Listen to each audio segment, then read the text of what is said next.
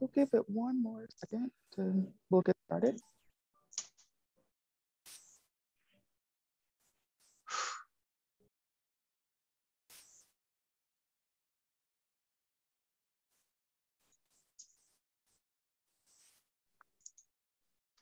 Okay. Good morning, everyone. Thank you for joining us for the Infection Control at Work. Know the risk, stop the spread of infections in tribal healthcare. I'm Courtney Wheeler. I'm a public health program manager here at the National Indian Health Board. Can you go to the next slide, please? I do want to mention this session is being recorded, and we ask that if you don't consent to being recorded, that you hop off at this time. Before we start the presentations, there's a few housekeeping items I would like to go over. We ask that you remain muted during the presentations unless the presenters ask you to engage. You can use the chat box for any questions that you may have or any comments. If there are any technology issues, please reach out to myself or Munez Alfaron. We will be on here to help you at any time. And also as a reminder, please make sure you complete the post-institute evaluation. We will save question and answer portion to after Dr. Abby's presentation. Next slide, please. So the National Indian Health Board was created by the tribes 50 years ago to advocate for improved health. NIHB is the only national organization of its kind in all federally recognized tribes and advocating on all along with other services, NIHB provides policy analysis and real-time presentations to tribes throughout Indian country. Courtney? Can you hear me? Okay, I'm sorry. Yes, we lost the audio for a second there. Okay. The business works in partnership with members of the area Indian Health Board and in places where no board exists within the tribes in that region. Courtney, we can't hear you very well. I'm not sure what's wrong with the audio. Is this better? No, we can't.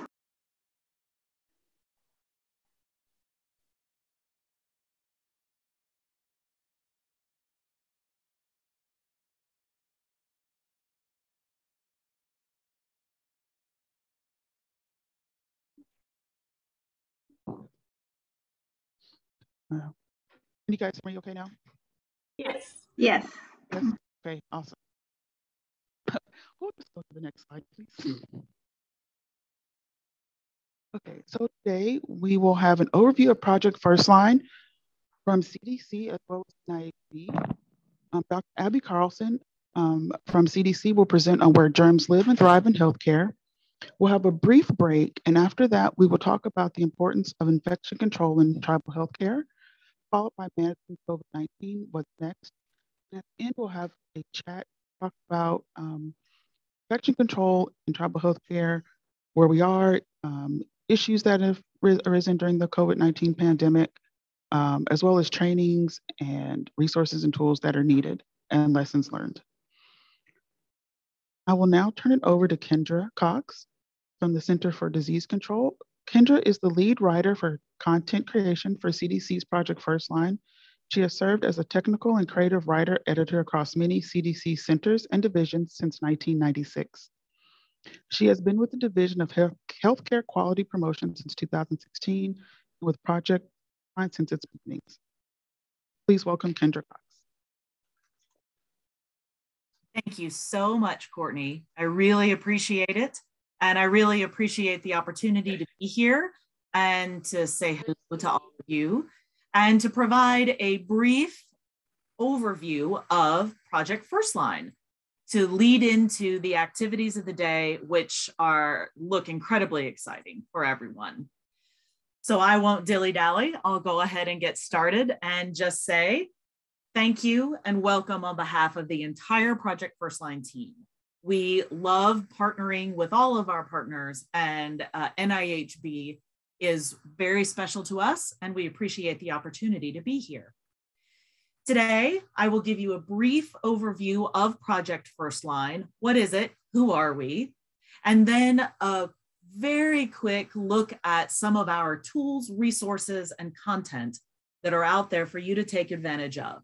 And then when my friend and colleague, Dr. Carlson, gives her talk a little bit later, she'll dive into some more of the details about how we look at infection control in healthcare and what it really means. First, the standard disclosures. I have no relevant financial relationships with anyone, to be honest, and I do not intend to discuss any unapproved use of any products or devices.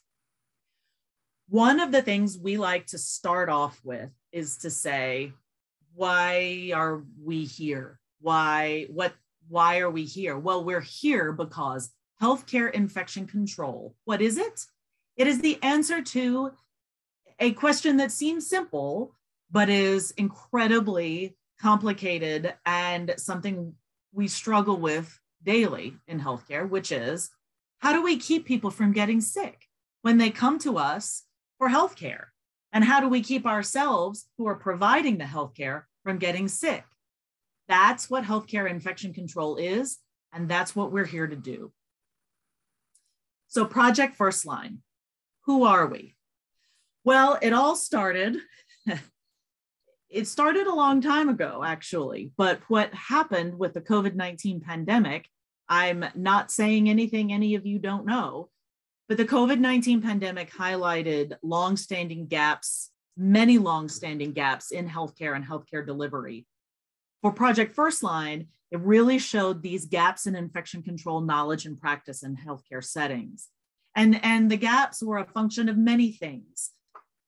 Disparities in infection control expertise in the workforce, structural gaps in infection control training and education and access to it, a lack of understanding of how healthcare workers learn, how they need to learn, how they want to learn, how they can get access to educational material.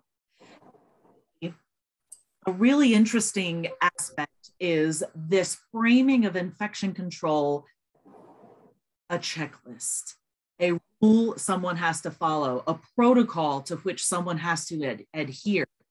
And Project Firstline wanted to take infection control out of that checklist and into a way that healthcare workers incorporate it into their daily lives. So infection control isn't just a checklist. It is actions that we take, certainly, but those actions are part of systems that we put into place for infection control to be successful. And those systems are part of this culture of shared responsibility of every person in that healthcare facility being part of the infection control team. And the actions, systems, and culture work together to keep people from getting sick. When we think about education and training, we see opportunities to make a difference at the action level, at the systems level, and at the culture level of a healthcare facility and of systems writ large. And this is where Project Firstline is coming from, is a total holistic approach to infection control. Project Firstline, in a nuts and bolts fashion, is a national training and education collaborative. The collaborative is a critical part of who Project Firstline is, because we have a number of partners, a large number of partners, and a large number of healthcare workers, and everyone works together to increase infection control knowledge and understanding among the frontline healthcare workforce, the people who are on the ground every single day, getting their hands dirty, and then performing hand hygiene appropriately right after, helping people get better and helping to keep people from getting sick. And Project Firstline is committed to providing clear and effective resources and education on infection control that reflect adult learning expertise, educational best practices, to get at that gap I mentioned before in being able to reach these frontline healthcare workers, reaching you frontline healthcare workers where you are, reaching folks and giving them the knowledge that they need that they can put into place to keep themselves and everyone else they come into contact with safe. And the education and training is always, always grounded in CDC's infection control recommendations and the science that informs them. So when I talk about a collaborative and I talk about partners, we have a number of partners. Here are our clinical healthcare partners that you see on this slide. I won't take the time to read them to you, but you see a number of names you may. Kendra, yes. Your slides aren't showing. Your slide presentation isn't showing. What is showing? Nothing, just you speaking. Aha, let me come back to the Zoom and see what on earth might have happened. Oh, it just decided to stop sharing. That's fascinating. Wow. All righty, let me see what's happening here. I apologize, everyone. Okay, we can see them now, Kendra. Thank you. Oh, good. We're good. Wonderful. Everything looks crazy on my end, but if it looks good to you, that's all that matters. Thank you. Now I can't, there we go. All right. So these are the clinical and healthcare partners. And on the next slide, you will see when you recognize a familiar partner name, our public health partners, including NIHB, and 64 health departments that are supported by CDC's Epidemiology and Laboratory Capacity Cooperative Agreement. So that includes state health departments and others. We also have a number of academic partners who are doing really interesting research in infection control, education and training, finding more of those gaps, finding more of those areas of need so that Project Firstline can address them. One of the important parts of Project Firstline is the focus on frontline healthcare workers so that the tools and resources that are going out are getting to people effectively. And so in listening to healthcare workers, we learn more every single day. We learn more every single hour that we hear from our partners and frontline healthcare workers. But some of the things we have really heard and tried our best to respond to are the understanding that COVID-19 resulted in burnout, trauma, exhaustion among our audiences. And we also understand and appreciate that every healthcare worker has a role to play in infection control, every single person in the building. Tied into that idea is wanting to work with what motivates healthcare workers, what motivates you to practice infection control, to keep yourself safe, your coworkers, your patients. All of these motivations come into play with Project Firstline. And in speaking about the thinking that infection control and healthcare is just a list that you have to go through, what we want to do with Project Firstline and what our partners are so helpful in doing is getting across this message, not just what to do, but why you're doing it, to tap into those motivations, but also to make the infection control actions that might seem like a checklist become second nature. We have content that is tailored to the practice setting so that, again, we can reach people where they are so that they can put that information to use immediately. And with that in mind, the content, we have longer content, but a lot of it is more bite-sized so that our workers and supervisors and trainers can fit education into their already cram-jam-full busy days. There's reinforcement so that our learners, our audiences have confidence in what they do, but are also reminded that they should be confident in what they do. They are professionals and they know what to do and when to do it. We're also focused on in meeting people where they are, in meeting language and literacy level needs. So it's not just a question of how much time in the day do you have, it's how are these messages going to reach you? How do you learn? And how can we fulfill that need? I'll take a quick moment just to show you a very brief taste of our tools, resources, and content. This is our homepage where there are links available to learn more about infection control and healthcare. Learn more that's specific to COVID-19, to explore the partnerships and even opportunities to download educational resources for yourself or your workplace and to earn continuing education. One of the really exciting things we have is this paradigm, this new way, it's not a new way, this way of thinking about healthcare infection control. Dr. Abby is going to get into these ideas in her presentation, so I won't dwell on them now. But we did want you to at least have a look-see at what the sort of resources we have that are available. These web pages dive into infection control, the different places where germs live and thrive in healthcare, and what you can do about it. We also have interactive web-based scenarios that anyone can do anytime. They are optimized for use on a mobile phone or on a tablet so that they are friendly for all the different ways people access these sorts of materials, where you can walk through a scenario in which there is a risk for germs to spread, and you decide what to do in this brief but jam-packed scenario. We also have these training toolkits that I know some folks have taken advantage of, and these are intended to be out of the box ways for anyone to engage in infection control training in their workplace. So we have modifiable slide sets. So we even have scripts.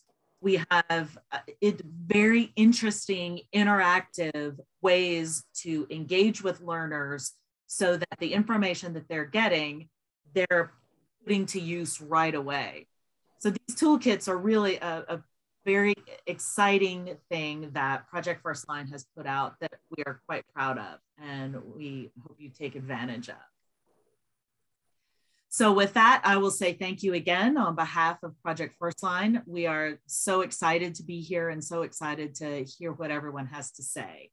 And speaking of people with things to say, I will turn over the virtual microphone to Carmen to take it to the next step. And thank you.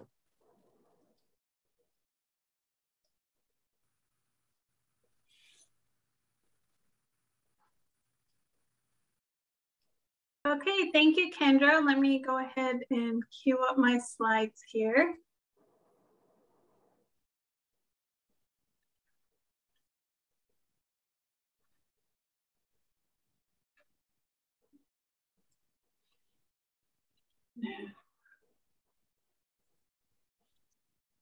Okay, bear with me just one moment. I'm having a little bit of freezing issues, but it should come up here, really.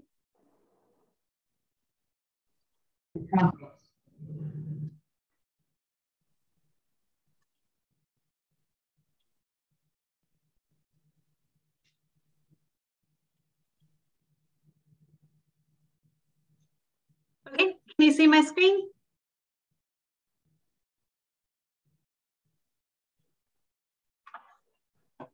Yes, perfect. Okay, great. Thank you, Munez. So, hi and welcome, everyone. My name is Carmen Sanders. I'm a member of the Makah tribe, and I'm a public health project coordinator with the National Indian Health Board. I am the project lead for our NIHB's Project Firstline. We're excited to share information about what we're doing and what we're working on for Project Firstline. My colleague Courtney Wheeler is also with us today to assist, and she works on the project as well.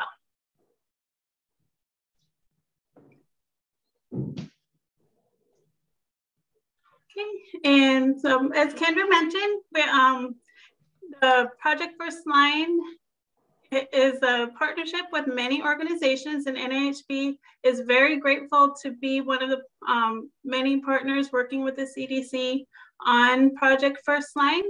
And we're happy with all the resources that Project Firstline offers, and that we're able to collaborate with the partner organizations and create and assist in creating the resources for infection control for frontline healthcare workers and infection control professionals.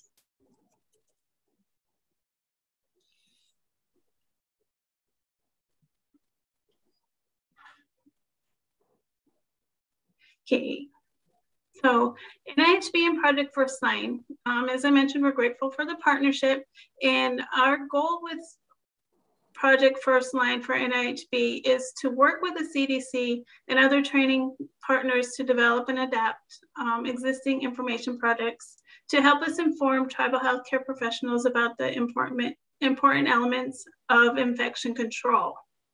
And a lot of the topics and things that we work on for Project Firstline, NIHB, we do get them directly from feedback from tribes.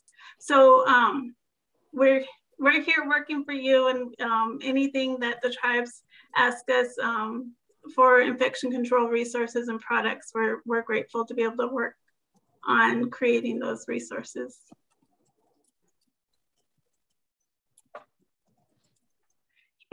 So here's some of the opportunities that NIHB has available in support of Project Firstline. We have a scholarship, steering committee, subaward funding, online self-paced learning modules, job aids, an infectious disease threat hub, and this Infection Control Institute, as well as webinars. We're excited for the scholarship opportunity that's available. We have funding to assist tribal infection control staff and healthcare workers to complete courses that help improve the ability to prevent infections. We have awarded scholarships for 3 tribal infection control professionals so far, and they are using the funds to complete infection control training courses. Awardees also have the opportunity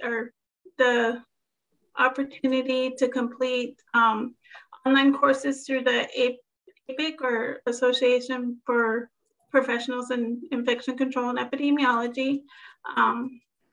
There's several courses available there. And we also can use the scholarship funding to pay for exam fees to complete the CBIC exam, or recently we've expanded the funding to complete the CDIPC exam. So since the beginning of the project, we have heard a lot of feedback from tribes expressing that there is a need for infection control training resources in the tribal dental community. So we're happy to be able to expand this scholarship to include dental infection control. I also want to mention that the scholarship funding isn't limited to the APIC courses. There are other resources for infection control training that you know of that would be helpful for your job. We do encourage you to apply for the scholarship. We believe that providing the scholarship opportunity will enhance the important work that you do for your tribe and tribal healthcare organization. The application, it can be found on the Files tab of the session page here. And also, you can also reach out if you have any questions about applying for the scholarship. We're accepting applications on a rolling basis, and we'll continue accepting applications.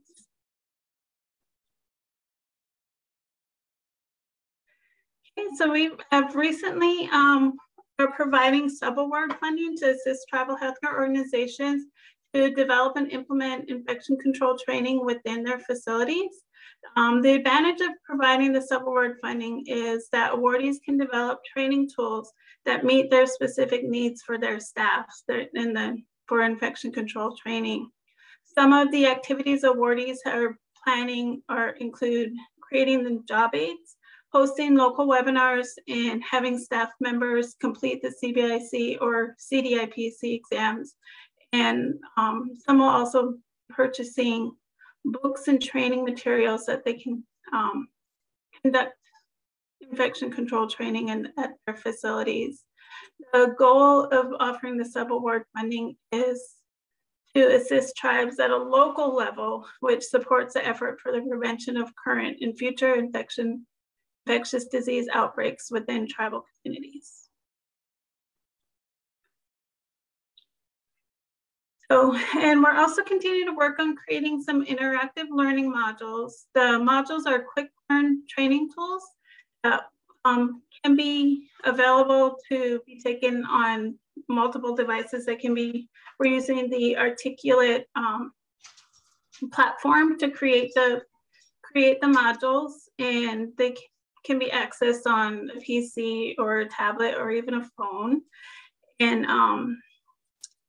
topics again are the topics for all of the training materials that we create within NIHB comes directly from feedback from tribes who reach out to us and express the topics that they'd like to hear more about, or we really are interested in meeting the needs of the tribes for infection control training. And some of the modules that we are working on is source control, safe practices to prevent needle sticks, and the modules are created using a slide format and with videos embedded in them. And once they're complete, they'll have some question and answer and really more interactive. And once they're complete, those will be posted online on our Project Firstline webpage. Okay, so NIHB, we are currently working on some job aids for frontline staff. Some of the topics that we have are what is infection control. So we have some basic infection control topics that can be either just printed out as handouts, or they can be a poster size. And then we have our hand hygiene job aid that will be completed soon and ready for printout. They can be requested for us to print out and send to you, or they can be printed out directly from online. But we have an information, there'll be like a fact sheet informational, but they'll have some call outs and pull outs where it will be just a graphic of information that can be posted. That might be just kind of a smaller snippet of the job aid that can be posted on the wall or on a poster. And the job aids are intended for healthcare workers to use to reinforce some of the foundational infection control trainings that are practiced regularly on the job, and it's part of the daily part of your job. But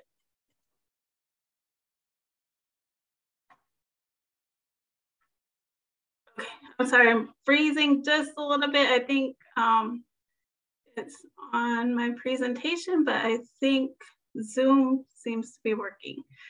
So, but again, the topics are decided based on feedback from tribes, and also using the tools with the overall Project Firstline training materials. Okay.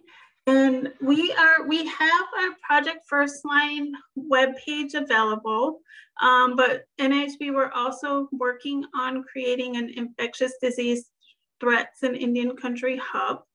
And this will serve as a central location for information, resources, news, and events related to infection prevention and control, infectious disease, emergency response, and the unique elements that contribute to protecting tribal communities.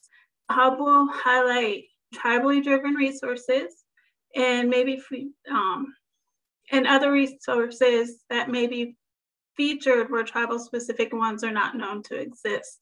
So we're really excited.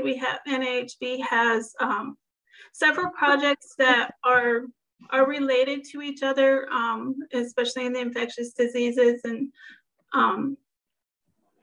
topics.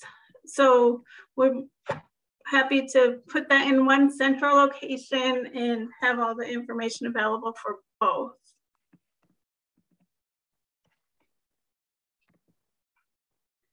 Okay, we had in the previous year, we've hosted several webinars and learning community webinars, which are also, the recordings are also available on our Project Firstline webpage. We are planning some upcoming webinars for an infection control learning community. Some of the topics that we have for that are, again, what is infection control? So we'll go back to some basic information about infection control and healthcare.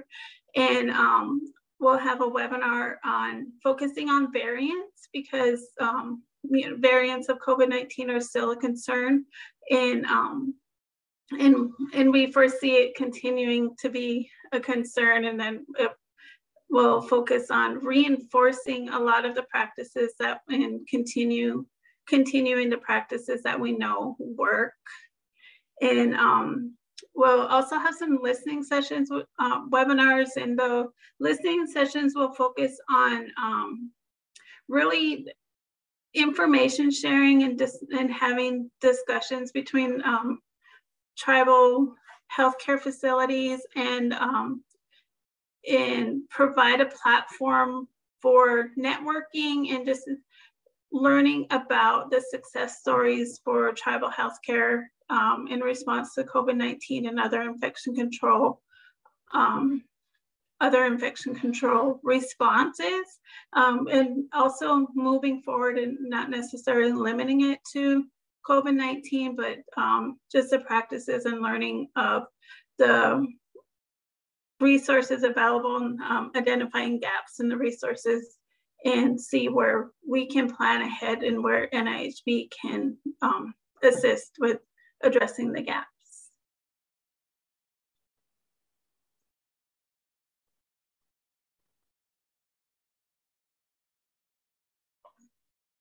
Yeah, it's a little slow in advancing my slides, but here we go.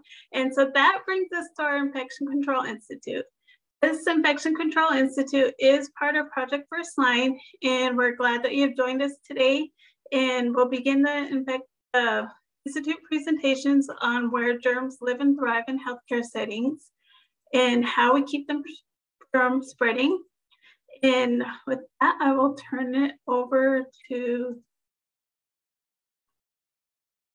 Dr. Abby. Oops. Possibly. I'm going to stop sharing and see.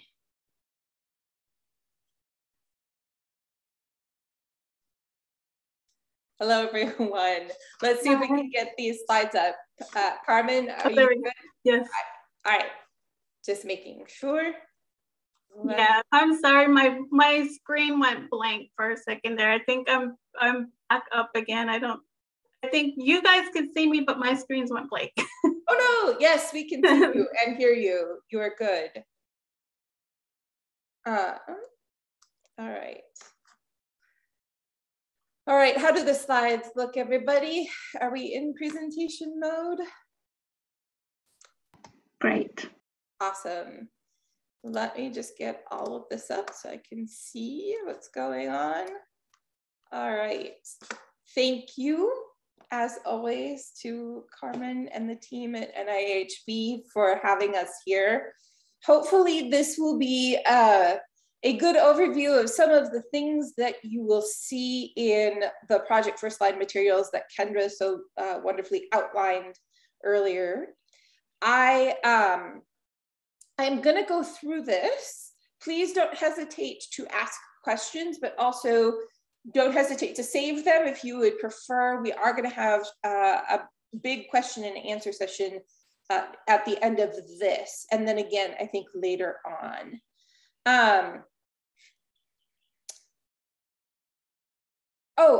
So I'm gonna answer the question in chat right now about people who are interested in infection control and would the APIC opportunity be most appropriate? Actually, Carmen, I think that one is for you. Do you want to hold that till the question and answer? Do you want to answer that now? Sure, I can answer them now if you don't mind. Yeah, absolutely. Carlson. Sure. Absolutely. Let's see. Okay. Yeah, after I quit sharing, then I can see the questions.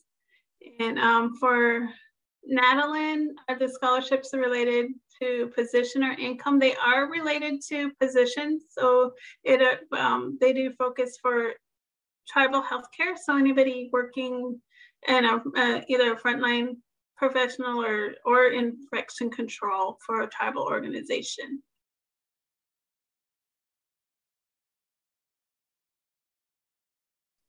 Oh, it looks like Courtney already answered that one, sorry. And then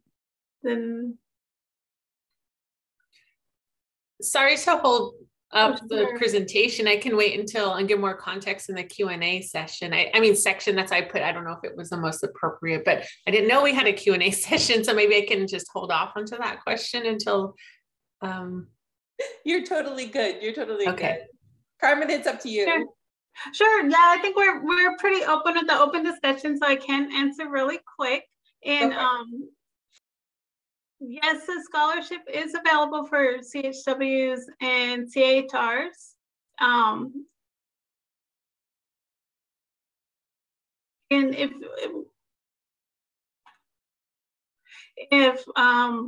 as long as the courses are related to infection control for them, that's why we mentioned it doesn't necessarily have to be the APIC courses, but anything related to any courses that would be relevant for their job and focus on infection control. So does that mean, so I oversee a community health program in the urban areas. And so that's one thing with, COVID, there's just, we have several CHRs, actually about 7 of them. And they, a handful of them, probably about 4 of them have been COVID specific and really working in that. And they're interested in doing more in infection control. So that's my question, like what would be the most appropriate? Because several of them, actually out of the 7, only 2 have their bachelor's degree and the others are just, starting in this, but it's a really high interest and I just want to be able to give them some resources to fuel that. Again, too, it's in the urban area. So it's not a tribal program. So I don't know if that would be, but they are all tribally affiliated and working with our Native community.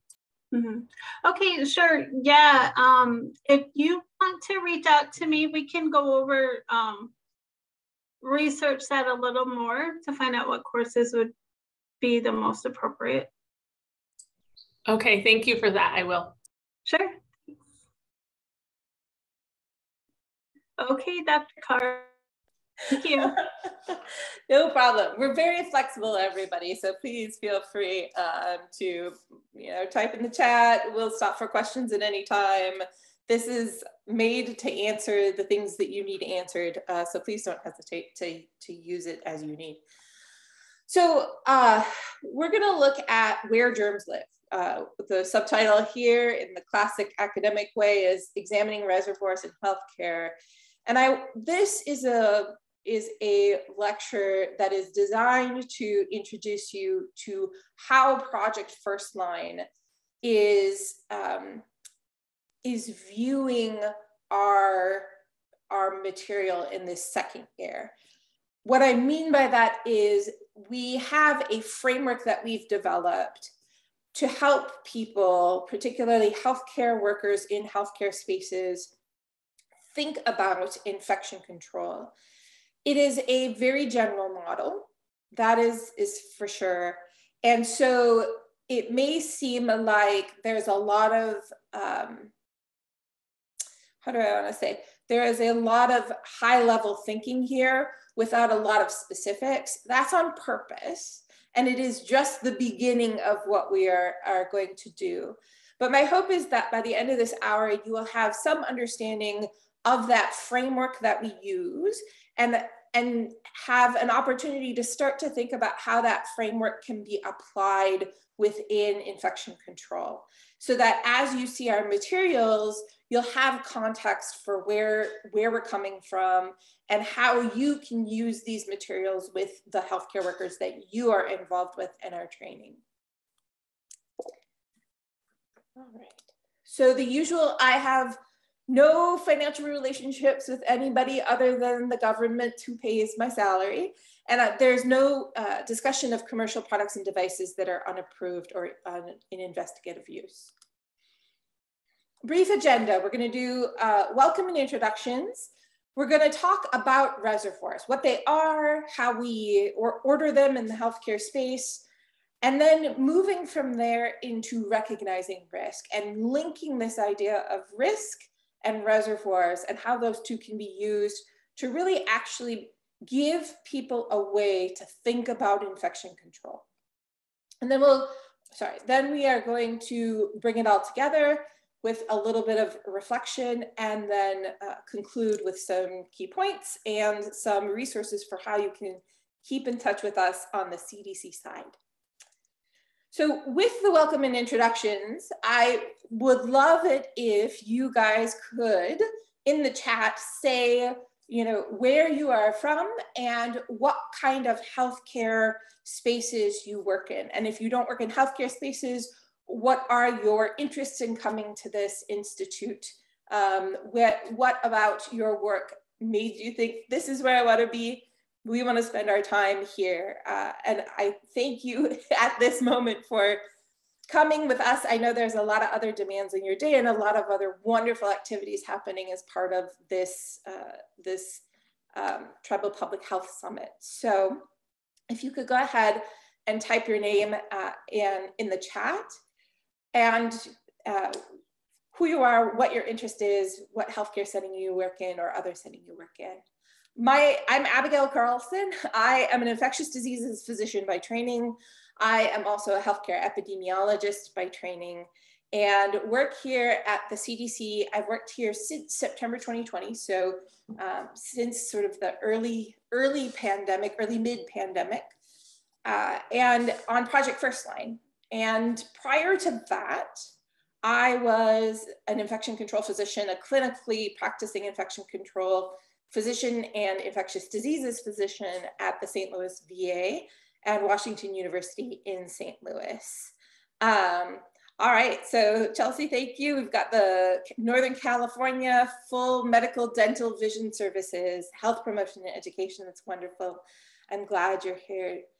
Anybody else want to share in the chat? Sunrisa? COVID-19 public health, great. Clinical nurse at Denver Health, welcome you guys. Robin, thank you. Great, so actually a broad range of settings here.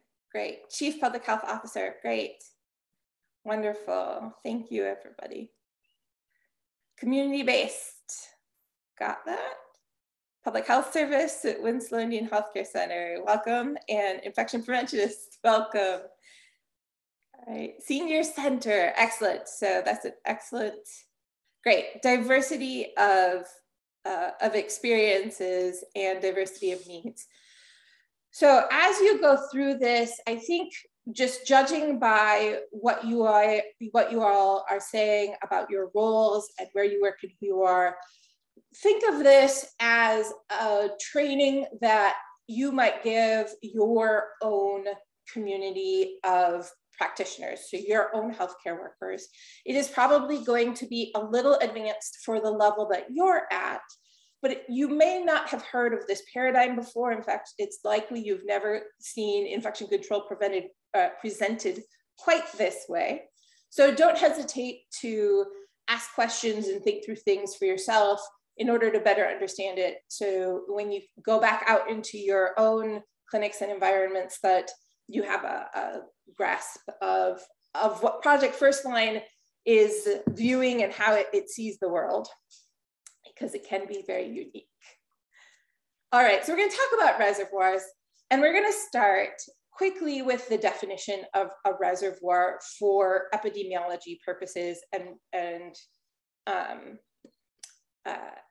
Project Firstline purposes. Those of you who have studied epidemiology in the past probably recognize reservoir as a place where a pathogen lives, right? Where in our simple definition, we say places where germs live. So we talk about reservoirs and hosts in classical epidemiology.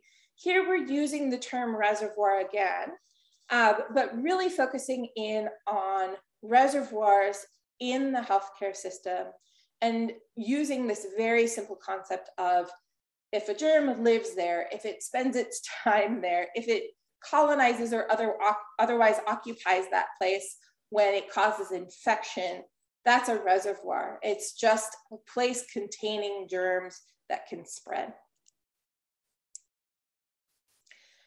So first activity, now that we've got the chat going, if you are thinking through that definition of reservoirs, of places where germs live, and you're thinking about the human body or the environment in healthcare, what kinds of places are reservoirs to you? What kinds of places do you think of where you say germs live there? If you want to write it in the chat, if you want to come off mute, feel free to raise your hand and we can have a conversation as well. But beds, so beds and pillows, great. Hands, great. What other reservoirs? This is fantastic. Cars, all right, cars. Tracy, tell me more about what you're thinking about with the cars being your reservoir, because I'm very interested in this. Sinks, great, sinks are reservoirs. Warm refrigerators, right? Or unrefrigerated things, for sure. So transporting clients, great, okay, that makes total sense. I get where you're going with that. So the car itself, as germs are in the car where patients interact with the car. Pets. I actually had to write a policy for a facility dog once. When I was at the VA, they actually had a dog for the long-term care center. And so pets are a reservoir, for sure. Wildlife. Yeah, let me tell you about the time at an unnamed hospital when I photographed a raccoon walking down the hallway. Children, always, kids are always. Hands in school desks, great. Okay, these are wonderful. There's a few themes that are coming through. So even with pets and kids, these bodies are reservoirs, right? Including ourselves. And so we're gonna go through body reservoirs, and then there are a variety of different body reservoirs that we like to think of. A lot of you are mentioning a lot of wonderful, wonderful high touch surfaces. That's a common term that we use. And you can think of those surfaces as essentially dry surfaces. They vary in some important ways, but overall, those surfaces generally have the same basic characteristics when we talk about dry surfaces. So when we talk about escalator, handrails, bed rails, which by the way are the most touched item in a patient's room. This has been studied. It is amazing how many times people touch bed rails. Even when we think about linens, pillows, etc., those are all actually dry surfaces. Someone mentioned sinks and bathrooms here, Nancy, you also mentioned, those we would classify as wet surfaces. And so we'll talk about wet surfaces and dry surfaces along with some of these body reservoirs. And then we'll go into some other reservoirs we don't think about quite as much, but that are extremely important in healthcare epidemiology, in infection control, and how that works. So this has been great. Thank you, guys. All right, keep your chats available because we're going to have lots of chatting during this presentation. So the 4 body reservoirs, we're going to walk through these in detail. Oops, sorry about that. In detail, but to start off, I just want to tell you the 4 that we primarily focus on in infection control. The skin, which many of you had hands on your list, we expand that to include much of the skin. And so we'll talk a little bit more about the skin as a general concept, but you're right that our focus is on the hands. More than anything else, our hands are our major interactors with the environment and a major spreader of things. Then we talk about the GI system. and I will share one of my favorite facts about the GI system in this presentation, so you can await that with bated breath, and how the GI system really contributes to disease in the healthcare setting. Respiratory system, which given COVID-19, we are all very familiar with. And then blood, which is a common one, but we have some different ways that we like to think about it beyond just thinking about needle sticks and considering it as a reservoir in healthcare. There are some that are not here. So for example, you don't see genitourinary. Gynecologists unite to say, what about the GU system? And it definitely is important. It's extremely important and also has a contribution. But for this year, for this set of teaching products that we wanted to create, in order to kind of keep things structured and simplified, we chose the 4 most common. There are others, GU being the next thing that most people think about, but there are a few other places that germs live in the body. We've sort of set those as special subspecialist kind of cases, and we will be addressing those slowly as they come up in the process of our work. So let's talk about skin first. So as you all pointed out, the skin, especially the hands, interacts with our environment on a daily basis. It is the way that we make our way through the world, is through our hands. Healthcare worker hands, the number of bacteria on healthcare worker hands has been measured, and it is highly variable depending on where you are measuring it. But if you think about 1 square centimeter of the palm, which is, less than a postage stamp size, very small, anywhere from 3,400 bacteria to 4 million bacteria can be in that space. That means that the hands can have 1 billion or more bacteria on them, depending on where you're measuring, how big your hand is, that sort of thing. But hands can be very, very filled with pathogens.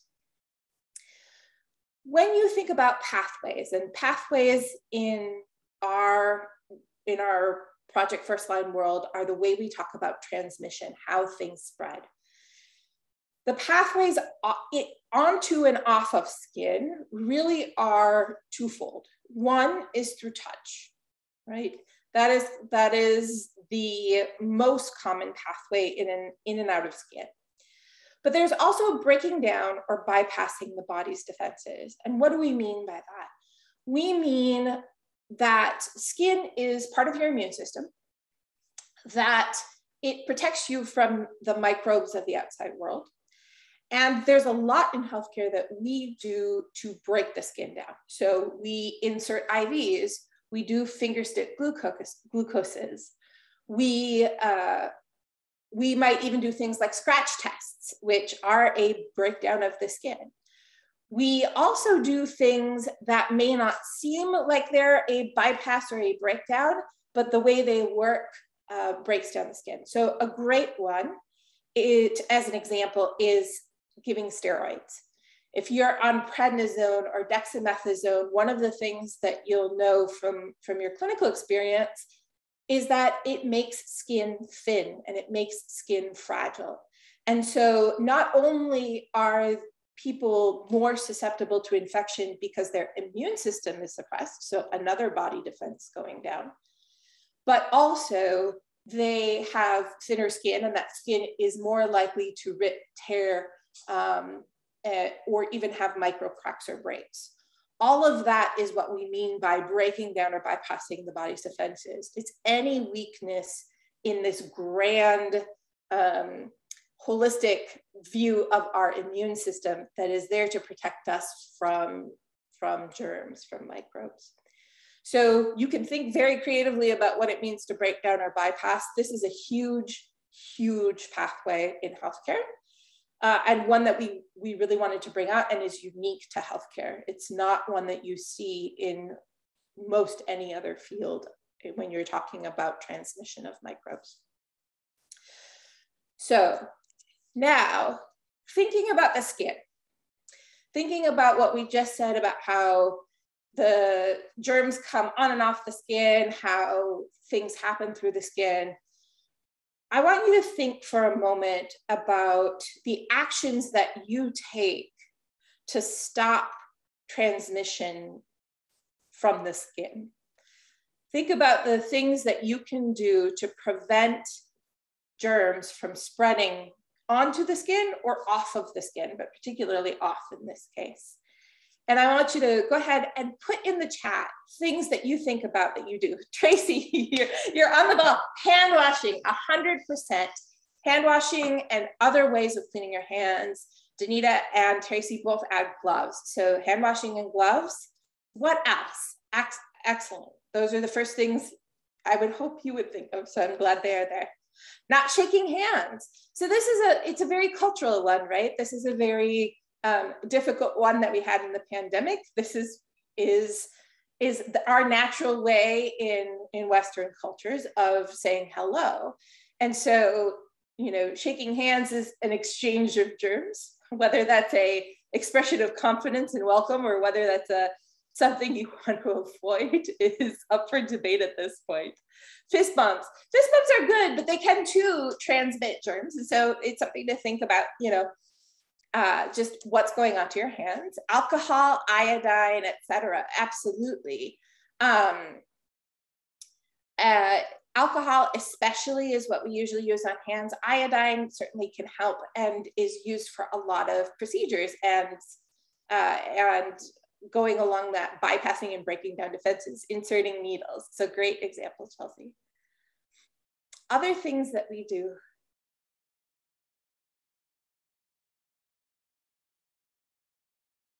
So this is great. So honestly, one of the things you find about infection prevention, and as you work through this model, is that there are a lot of things that are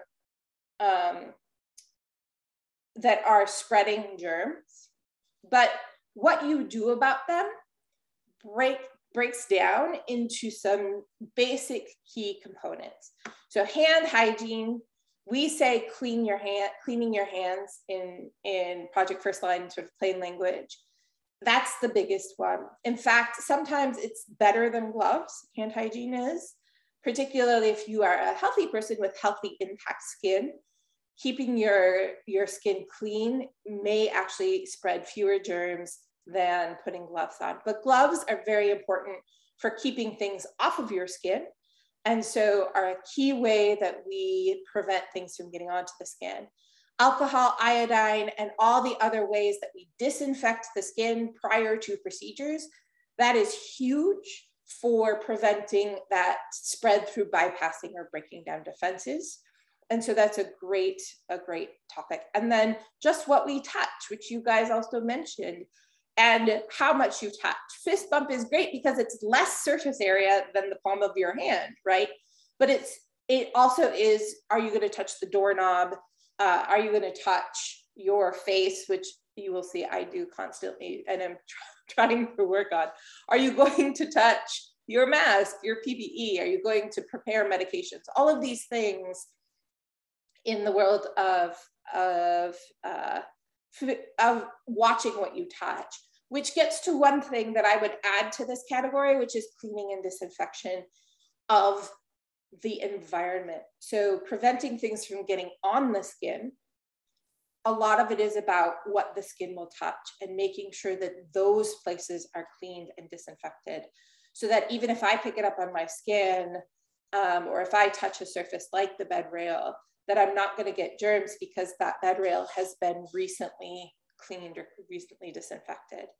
Obviously, we're not going to rid the world of germs, particularly on the skin. And obviously, these germs can also be very healthy for normal, healthy people, right? You lose your skin microbiome, you're going to have a problem. So you want to balance those things out. But when you're thinking about healthcare and your tests, you can think about, okay, what's my skin interacting with? Do I need to clean my hands here? Do I need to clean this surface? Do I need to, make sure the doorknob is disinfected because people have been going in and out all day? Does it need an extra clean? So thinking through those things, oops, sorry guys, thinking through those things are all part of this recognition of skin. Moving on to the GI system. So I told you I was going to give you my fun fest fact. The CDC actually has a poster with this fact on it. It's one of my favorite posters. If you think about a paper clip, right? The size of a paper clip, that's approximately 1 gram in its weight. And if you took 1 gram of stool, size of a paper clip, and you counted how many germs, how many pathogens, whether yeast or bacteria were in that stool, the number you would find would be around 1 trillion, right? So stool, we sometimes refer to this as the fecal patina. Some of you have probably heard about that, but stool is everywhere because there's just so many germs in it that it's very hard for people to keep their hands clean, and we go to the bathroom all the time. The gut, so our GI system is extremely important. That's all to say the GI system is very important in how we think about healthcare and healthcare associated infections. The gut in our model refers most of the time to most of the intestines. So there's variation across sources as to how much of the intestines are part of the sort of gut, but most of the time it's most of the intestine system, the rectum and the anus. Gut germs travel easily in stool. They belong there. They keep us healthy. Many of us at this point are familiar with the gut microbiome. And so you know that if you see anything related to the GI system, you will find bacteria. You will find yeast. You will find pathogens. The pathways for GI system for germs, for GI system germs, is basically the same as that of skin: touch and breaking down or bypassing the body's defenses. So when you think about the GI system and you think about the ways that you prevent bugs from spreading into or out of the GI system, mostly out of in this particular case, what sort of things do you think about? What ways, what methods do you use to prevent GI system bugs from causing problems? This is a little trickier than the last one. Any thoughts?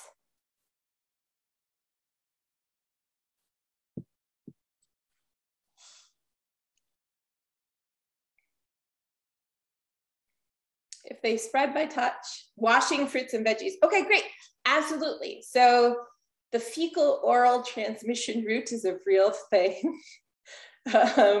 And so washing fruits and vegetables is one way. Keeping, in general, nutrition hygiene, to make up a term, is a big deal when you're talking about dietary, when you're talking about nutrition in healthcare and institutional settings. So absolutely. Washing hands thoroughly, that's key. So again, the pathway is touch. And so even though we're talking about the gastrointestinal system, we're talking a lot about that same thing for GI that we talked about for skin, keeping our hands clean. Probiotics, I see you guys mentioned this. So probiotics are interesting. The data on probiotics tends to be equivocal. It's unclear how much probiotics benefits and how much it might prevent spread. And I think particularly we think about things like C. diff and making sure that the gut remains colonized with C. diff. Jury's still out is the end word on probiotics right now. Unclear what the advantages are. What I will say is that for most of populations, it's probably not an issue. In healthcare, you want to be very careful though, because probiotics with patients who have severely immunosuppressed systems can cause problems. So some people can get sick from the bacteria and probiotics because their immune systems are so weak.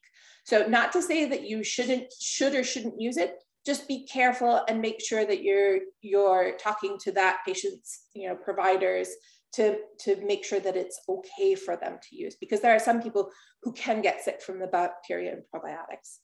Balanced diets, keeping your healthy microbiome healthy. That is something that is important for sure. Jury is still out on that one as well, just like with probiotics, as to how much that's going to prevent spread. Access to clean water, absolutely. So, you know, keeping pathogens like Giardia, some of these other parasites that can be in water, or even bacteria that can be in water. Water is not sterile. There's bacteria in water, and we'll talk about that. But it is when it is regulated by the city or a state EPA, then there are markers as to how many pathogens can be there.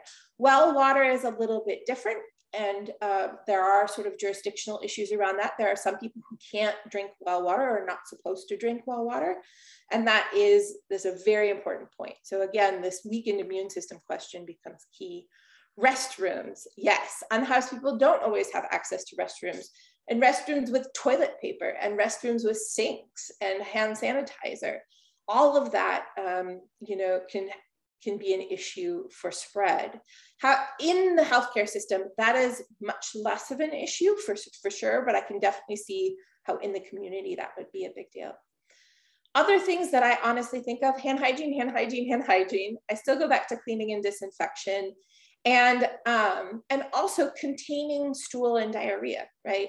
So if a patient is incontinent, having a way to manage that, having a way to get rid of the stool so it doesn't spread elsewhere, that's a big deal.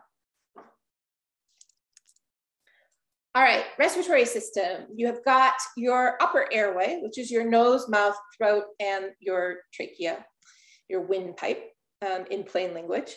And then you have your lungs, which basically is how we're going to summarize the lower airway, much to the chagrin of the pulmonologists out there. But these actually do have a microbiome. It's small. It's very much still in the process of being understood. We used to think in particular that the lungs had no bacteria in them. That is not the case. But it's an evolving science, as with many things. The nose, the mouth, and the throat very much are colonized. And so they have their own pathogens that are unique, and that you always have to think about that as a space, a reservoir with microbes inside. Pathways, here we get into some new ones.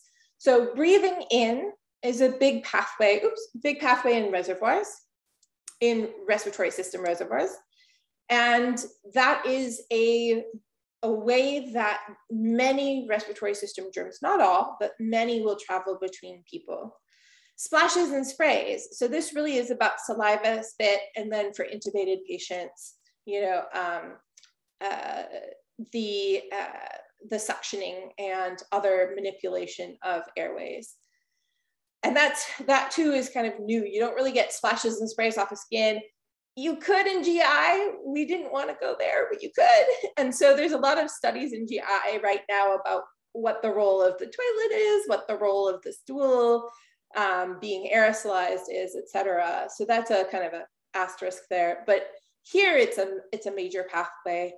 Most traditionally droplet diseases are considered diseases of actual direct contact with respiratory droplets, the larger respiratory droplets.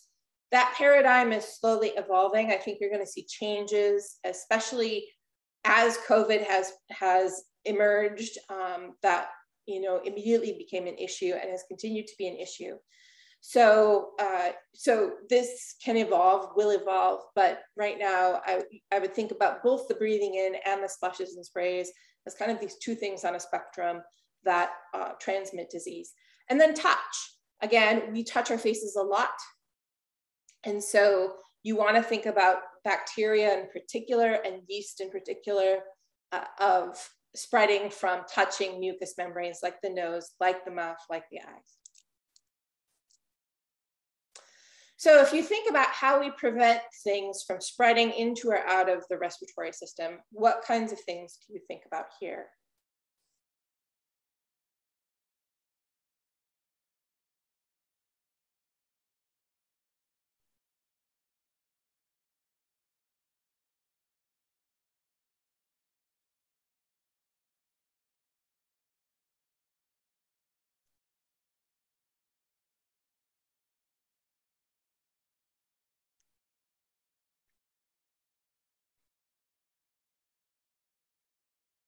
What have you guys been doing in the pandemic to prevent spread? Sorry, sorry, Danita. I'll say it again. When you think about the respiratory system, things moving in and out of the respiratory system, how do you stop pathogens? How do you stop germs from moving in and out of the respiratory system? Awesome. Masking. Great. You guys are at it. PPE in general, absolutely. There are certain things, especially when you go at the touch. This is why gowns and gloves are still recommended, because there are things that can come right out of the mouth and eyes and nose and spread. Social distancing, great. So that's another great example of where your control isn't actually about things that are on the individual or happening with the individual, but actually behavioral things that you do to prevent spread. Ventilation, Carmen, you're preaching in my language. So ventilation, something again that is a systems-based approach here, where you're saying, let's get the pathogen out of the air, let's prevent it from being breathed in. Shields, yes, face shields and eye protection. This is actually where eye protection comes in. It's those little droplets hitting the mucous membrane that are the issue. There's a lot of controversy because it's very hard to determine whether or not infection is happening through that route. But the eye does have some receptors for COVID-19. It certainly has receptors for things like adenovirus. And there are pathogens that can get in through the eye, which is actually connected to the back of your throat through your tear ducts. So things that can get into your eye eventually can get into your throat. These are great. Yeah, the plexiglass protectors, let's talk about those briefly. Plexiglass protectors, it really depends, nobody knows, and it kind of depends on how it's set up. So it's very hard to study because each individual situation is different. And there isn't great guidance about how to make your situation the best possible. So here's what I'll tell you about plexiglass. They are probably good for catching some of those big droplet splashes and sprays that we talked about. When it comes to things that float in the air a little bit longer, that's where it starts to get tough. Air currents are what determine how those smaller droplets travel.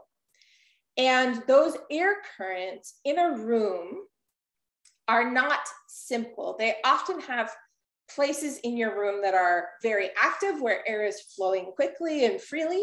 And then there are places in a room that are dead space, where air kind of bundles up in a current and doesn't really escape that current very well. Kind of like any large body of water. There are currents that are strong, there are currents that are weak. There are places in the water where if you were to dump a lot of food coloring, it would travel very quickly into that place. There are places in the water where if you dumped a lot of food coloring there, it would sit and slowly disperse. Same thing with those plastic barriers. You put one up, you have places where, you know, if I'm speaking directly at the barrier, there's a lot hitting it and that's fine. But then there's other places with that barrier where dead space is created. So air actually tends to roll up into corners, for example, and it can be very hard to ventilate that corner. So you want to be careful that those dead spaces that are created with a barrier, that they can get ventilated, and two, that the person who is interacting at the barrier isn't exposed to the dead space. Fans, so probably not. In essence, you are creating a new current, but you don't necessarily know where it goes. The way I would recommend it is this. So I would not think of a barrier as the only thing you use, right? So if you are in an environment where you say, I want to protect the person behind the registration desk, what can I do? Barriers are one thing, but they should not be the only thing. So you want to make sure that person has good ventilation. And then you want to make sure that when they're interacting with patients, they're wearing a mask. In fact, right now in healthcare, if you are in an institution where you consider yourself under healthcare guidance, you should be wearing a mask all the time, with very few exceptions. And so really the combination of those things takes down risk. And that's this idea of there's not one thing in healthcare that we do that takes the risk from 100% to 0. It's a layer upon layer upon layer of things that diminishes the risk as much as possible to protect people. So, when you are doing these things, it's not that barriers are wrong. Certainly they have a place, but just don't think of them as the one thing that you're going to do. The mask, which mask statement, the one about masks and how in healthcare you should be using them. So if you are in healthcare, if you are following the healthcare infection control guidance, you should be wearing a mask at work all the time. There are very few exceptions to that. They have to do with being in a low or moderate prevalence institution or a county, sorry, if you're, and not, this is not the community levels, this is the healthcare associated levels, which are different, just to make it confusing. But you should be in a lower moderate, which is yellow and blue on the healthcare levels map. Yep, ambulatory care location, this would apply. Masks, you can unmask in some situations when you're in a meeting and everyone is vaccinated, or in some break rooms where everyone is vaccinated, you can remove your mask. Otherwise in healthcare, the recommendation right now is that everyone is in a medical surgical mask or all the time or better. You could be in an N95 if you prefer, but in general, at least having a medical or surgical mask on. Can you clarify, Nancy, what you mean by up to date or fully? Up to date or fully vaccinated. I got you. So up to date on vaccination, not just fully vaccinated. Okay, lots of stuff in the respiratory system. I'm going to move on just for the sake of time, but continue to ask these questions and hold them, and we've got time. We can keep going here. So blood is our last reservoir. This is a unique reservoir in that it is not supposed to have germs, though blood has germs in it on a routine basis, just it's not supposed to. So what do I mean by that? There's this thing called transient bacteremia. All of us at certain points in the day will have bacteria in our blood. Usually it's associated with doing things like brushing your teeth or wiping your bum. And they essentially create micro cracks in mucous membranes or in skin, your anal skin, that allow germs to slip in and slip through. Your body deals with that every single day. But if you were to test a person's blood and if you found bacteria in it, you'd be concerned.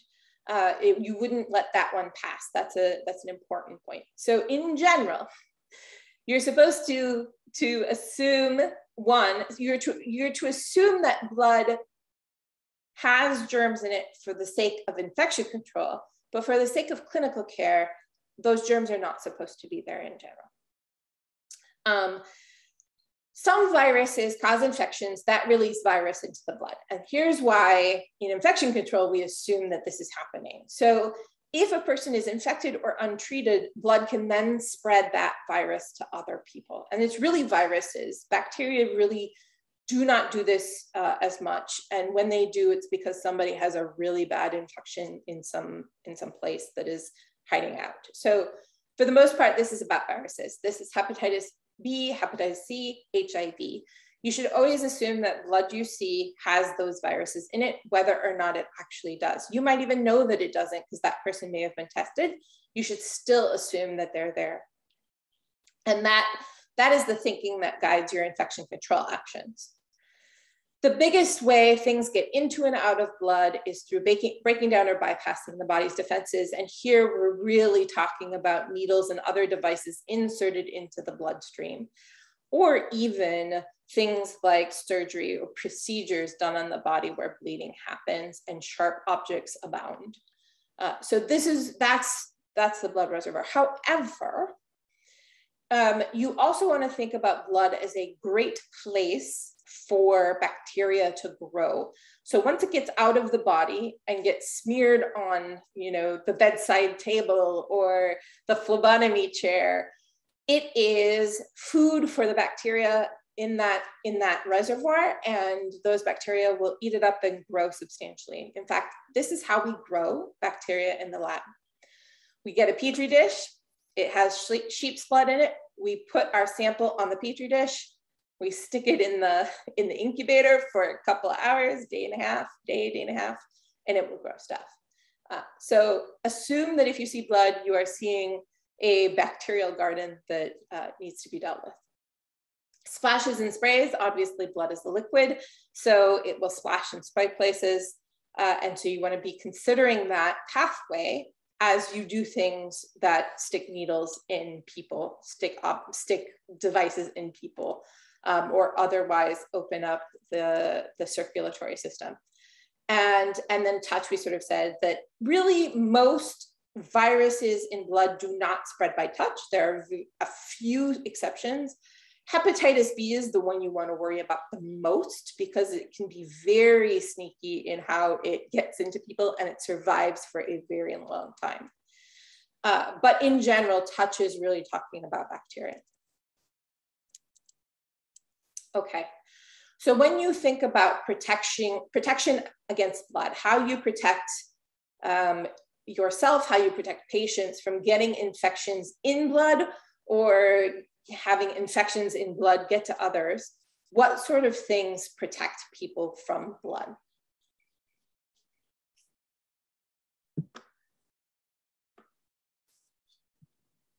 Gloves, absolutely. So assuming that there's things in there, you put the gloves on so that the blood goes on the gloves, that there's trace or minimal amounts on the hands, you remove that blood very quickly. Absolutely. PPE in general, you guys are mentioning. Sharps management, big one. Needle boxes, great. Absolutely getting those needles into places where they can't stick people in the hand. Intact skin, wonderful. So that's huge, is making sure that the skin of whomever is interacting with blood is intact so that it doesn't travel through micro cracks. Wonderful. I would also add things like safety devices on your needles. And making sure that everybody knows how to use the needle retractors. You can also think of things like good vision, right? Making sure you can see where the needle is going. There are some surgeries where that can be an issue where you're working in small spaces. If you aren't able to see where that sharp end is, that's a threat. So a lot of this goes in injection safety. Cleaning and disinfection of the skin prior to inserting a needle is another one that prevents germs from getting into the bloodstream. Wound care for yourself, absolutely. And actually, Danita, I would even say wound care for the patient too. I think both of those very much apply. For that, the butt and leg structure.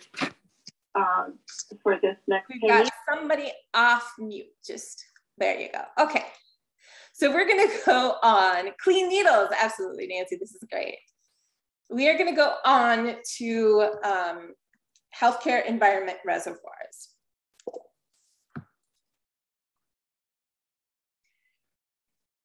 So reservoirs in the environment, we've got 4 that we have chosen, 2 of which we've just talked about and 2 which are a little bit more abstract, but worth thinking about. So water and wet surfaces, as I mentioned, water is not sterile, it's clean, very clean, but not sterile. Dry surfaces, which are the most common reservoir that we interact with in healthcare, dirt, and then devices. And you can see some examples under each of these in terms of the kinds of things that you're looking at. So water and wet surfaces. We use water in so many ways in healthcare and in many ways that we don't even think about. Obviously there's eating and drinking, but we do things like wound care. We do things like procedures. We use water to clean trauma wounds. So it's definitely diverse. And there are lots of places in healthcare where water is available. whether that's in sinks, toilets, whether that's part of your soiled utility, whether that is dialysis, where we're talking about extremely clean water. And that's a totally different kind of water. But all of these are good places for germs to grow. And anytime water gets on a surface or a liquid, which is usually mostly water, gets on a surface, that becomes a good place for germs to grow. Pathways in water and wet surfaces, touch, again, splashes and sprays, that will be no surprise. But breathing in is one that many people don't think about. So the most common water pathogen you tend to hear about in healthcare is Legionella. It's actually relatively uncommon in terms of causing disease. There are other water bugs, the water germs, that cause disease more often. But the thing about Legionella that is true for other water pathogens as well is that most of the time people get Legionella not by drinking the water or having it, on their skin, but by the water becoming a fine mist, aerosolization, much like respiratory droplets contain aerosols. So just like we breathe out aerosols, so too when we run water, run showers, flush toilets, and have heater cooler units at our institutions, those create water droplets that are small enough to travel around in the air. And so those can be breathed in and pathogens can take hold that way. All right, when we think about what we do to protect ourselves from water, what kinds of things, this is a little bit, this is a trickier one. The body ones tend to be easier than the environment sometimes. But what kind of things do you do to protect people from germs in water and wet surfaces? What kind of actions do you take?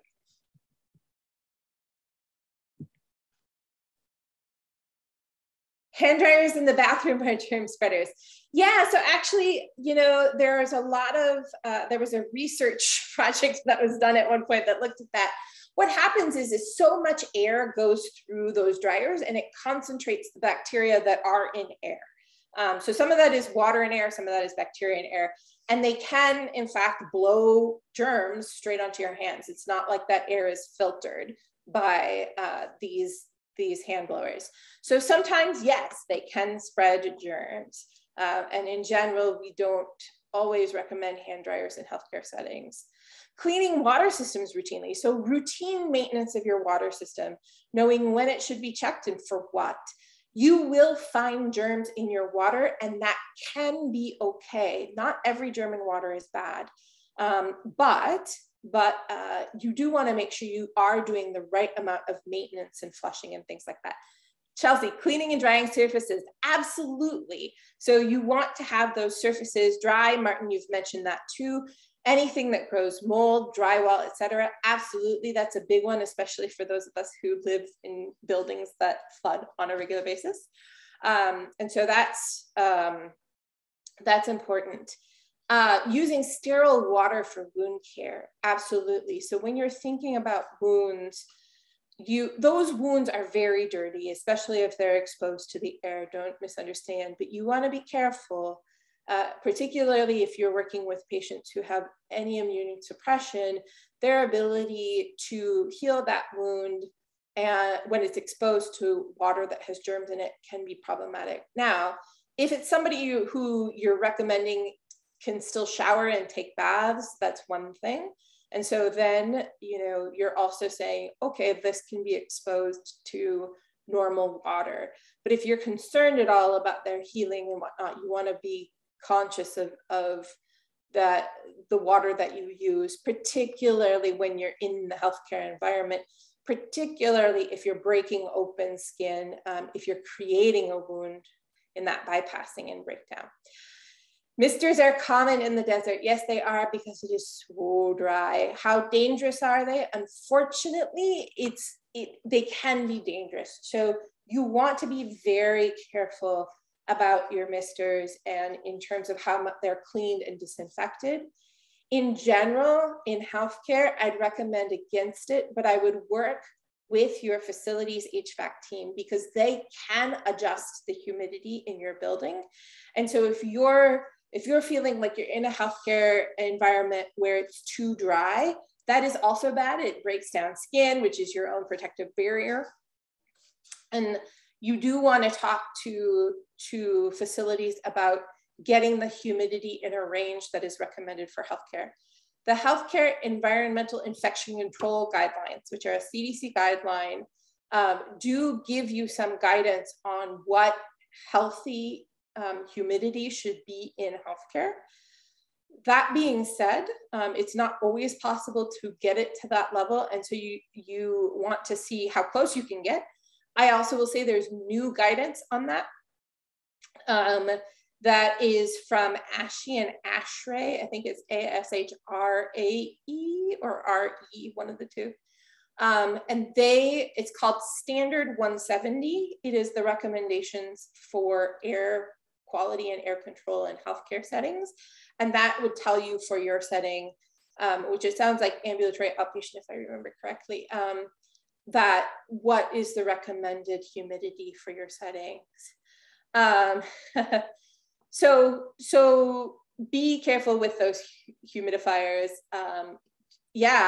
Boiling the water before drinking. I too used to live in a house that was well water, and we had to be very careful, and there were a lot of different things you have to do. And knowing what the quality of your water is and what you have to do to it in order to use it safely is important. Changing water filters, absolutely. I lump that under maintenance, but it's part of the standards. EPA approved cleaners, Madeline, I'm glad you mentioned that. So when you are doing cleaning, making sure that your disinfectants are approved for the pathogens that you're aiming to kill. Which brings us straight over into dry surfaces and reservoirs. The germs found in the body and the air and the stool can also be found in dry surfaces. So the surfaces of your environment collect microbes. Frankly, it's reassuring to me that many of these microbes will die after a period of time. But there are a number that live long durations. C. diff spores can be found months after a patient has left a C. diff room. And there's some indication they can actually survive for years. So don't think that time will solve all ills in this case. It really does involve other activities. But dry surfaces have germs on them, and high touch surfaces are the key thing you want to think about. So where are people putting their hands to do things? Bed rails, doorknobs, you guys have mentioned them all, telephones, keyboards, mouses, light switches, those are your high risk ones. And then kind of all your other surfaces still need a plan for cleaning and disinfection, but it doesn't have to be quite as frequent as you do these high touch surfaces. Obviously, with that said, the pathway often on dry surfaces is touch. And then two, you can break down and bypass the body's defenses with dry surfaces. That is actually much rarer, and kind of we put that in mostly thinking through how these get through touch onto the skin, and then by sticking a needle in or doing other things with the skin, you are then creating this pathway from dry surfaces to skin into the blood, into the body.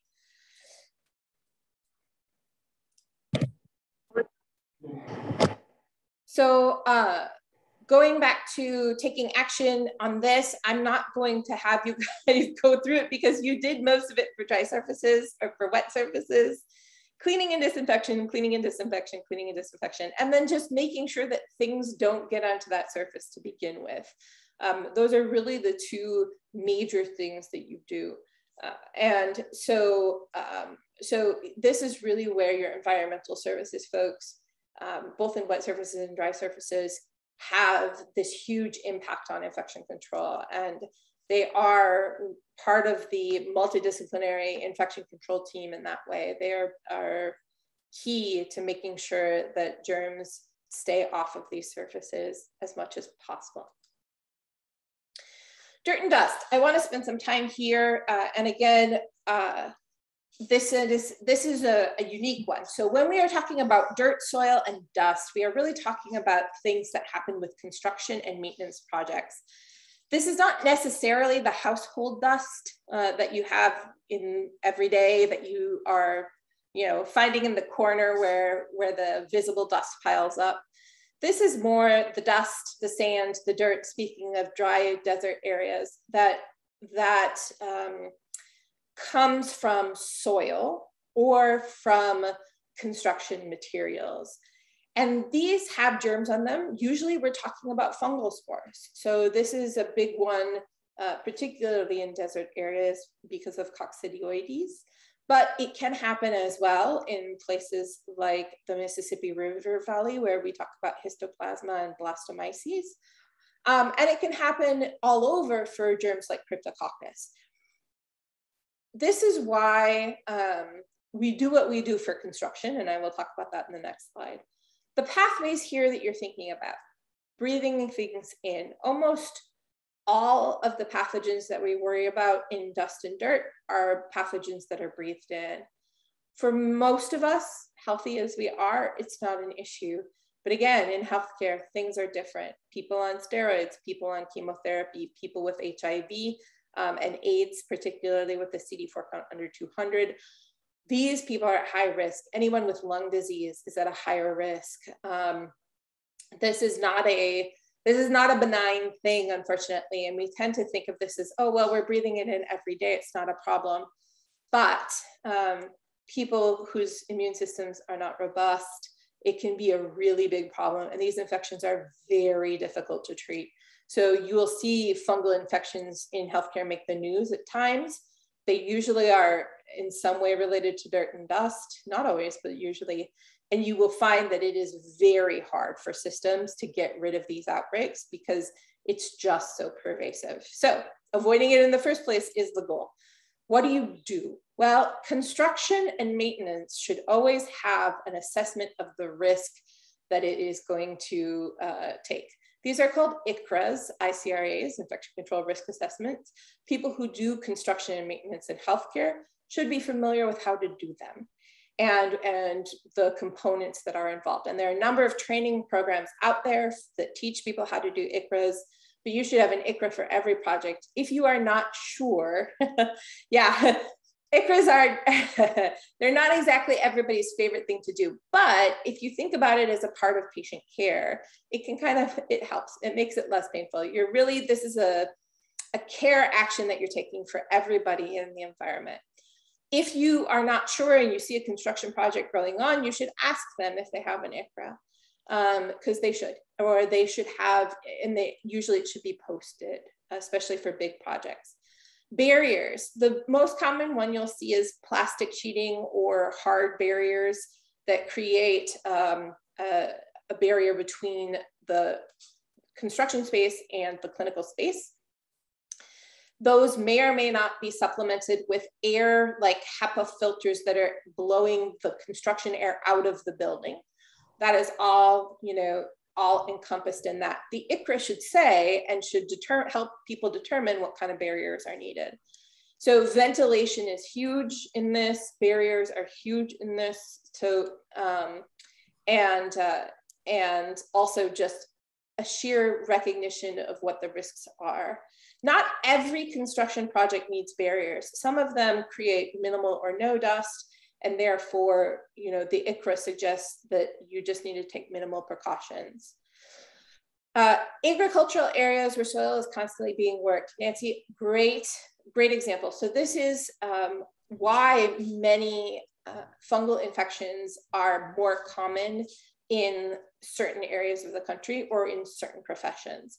What I would say is, in general, the filters that you have on buildings are very good at filtering out many of these pathogens, but not all. And we know that when construction or agriculture or other soil working is happening near a healthcare center, that there's a real risk for infections from those pathogens increasing. What you can do, one, avoiding open doors and windows. I know that can be very hard depending on your setting, but making sure that the air you are breathing in the building is going through the filter. 2,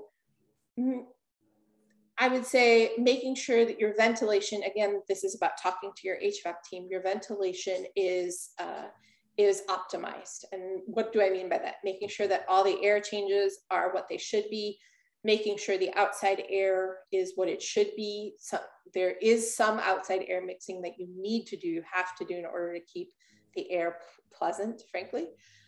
So just making sure that that's happening, making sure that the filter you're using is the best that you can use for the system that you've got. Not every system can handle a HEPA filter, nor should it. It takes a lot of energy. So just being careful about that as well. And then, you know, making sure you know who your very high risk patients are. So here we're really talking about people on strong chemotherapy regimens and bone marrow transplant. How are we doing for time, Carmen? Are we doing okay? Yeah, we're doing great here. We have about 20 minutes left for Q&A. I know we've been answering questions along the way, but if you wanted some extra time to, in case other questions come up, we have about 20 minutes. All right, sounds good. I will try to keep myself on track. And then devices. So devices are often in contact with multiple surfaces and people, and they are used on a patient's body and they're used in a patient's body. So anything that you use on the body is considered a device. This includes your blood pressure cuff and your stethoscope, but this also includes your high-level devices like endoscopes and artificial joints. Devices are a reservoir in many ways, but in general, they involve either breaking down the body's defenses or touch. So again, the things used on the body versus the things used in the body, that's kind of how we break down devices.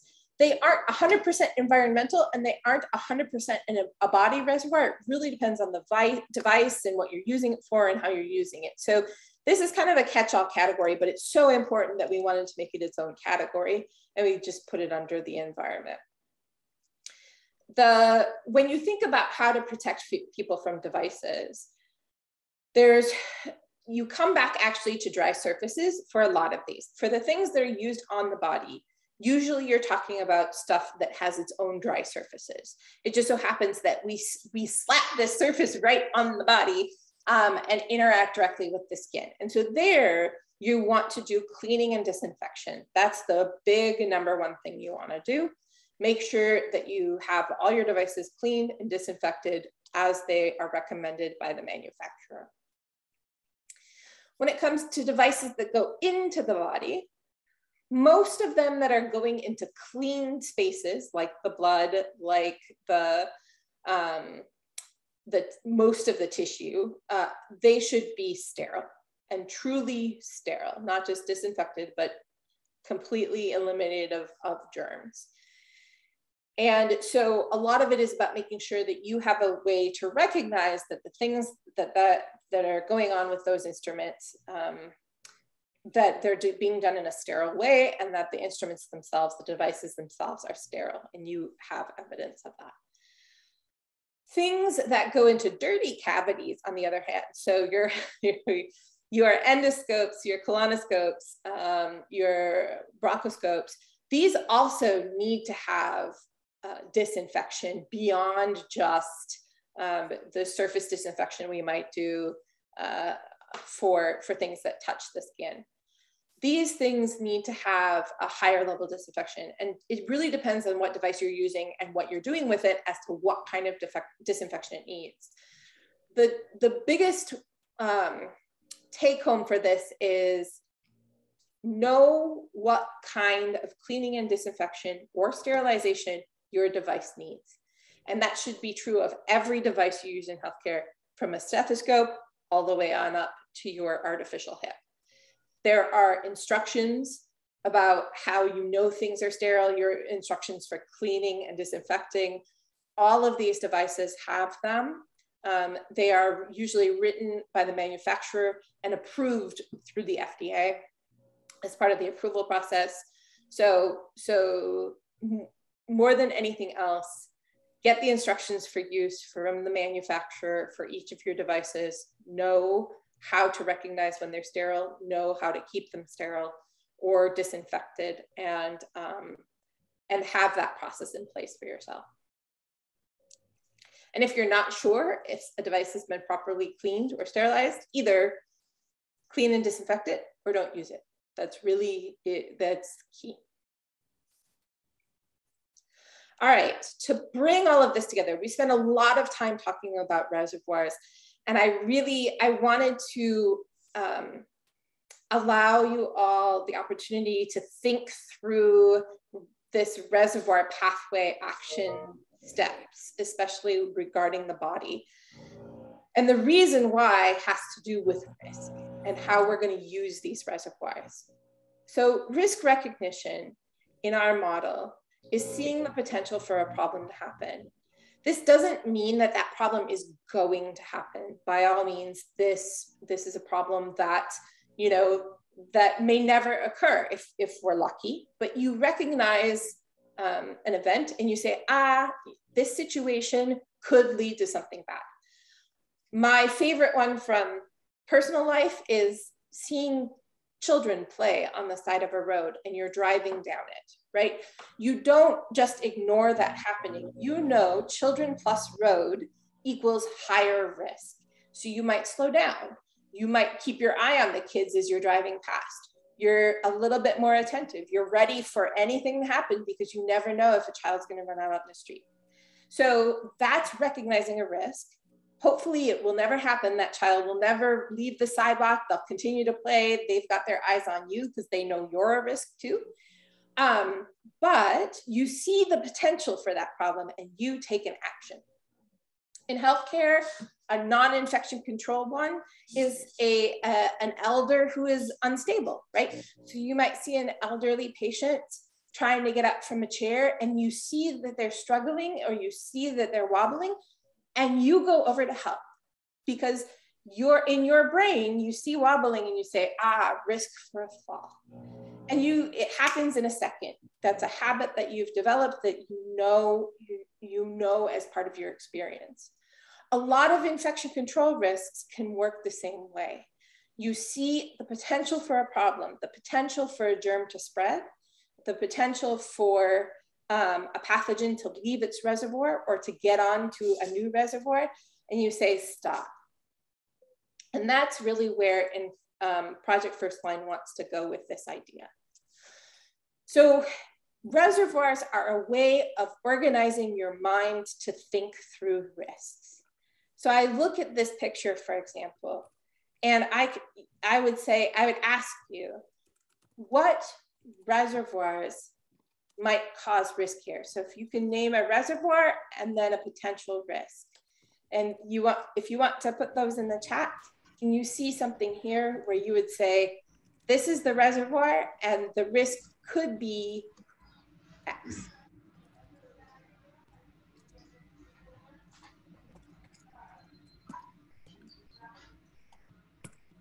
As you're thinking, I will give you one example. So you can see a counter in the background. So I look at that counter in the background and I say, okay, that's a dry surface. And so there are certain organisms on the dry surface that could be a risk to get off that surface through touch. And so I know that that dry surface needs to be cleaned and disinfected on a regular basis. Awesome, Michelle, clipboard, pen, couch, counter, awesome. All dry surfaces, right? So you have this series of dry surfaces. Permeable clipboards are harder to clean. Yes, they are. They are easier to harbor germs. Germs do tend to die faster on permeable surfaces, but you're right, permeable surfaces are hard to clean, and that's why we don't use them as much as impermeable surfaces. So plastic clipboard, maybe a good idea. So all dry surfaces. Other reservoirs that you guys see here that you say, this reservoir could be a risk.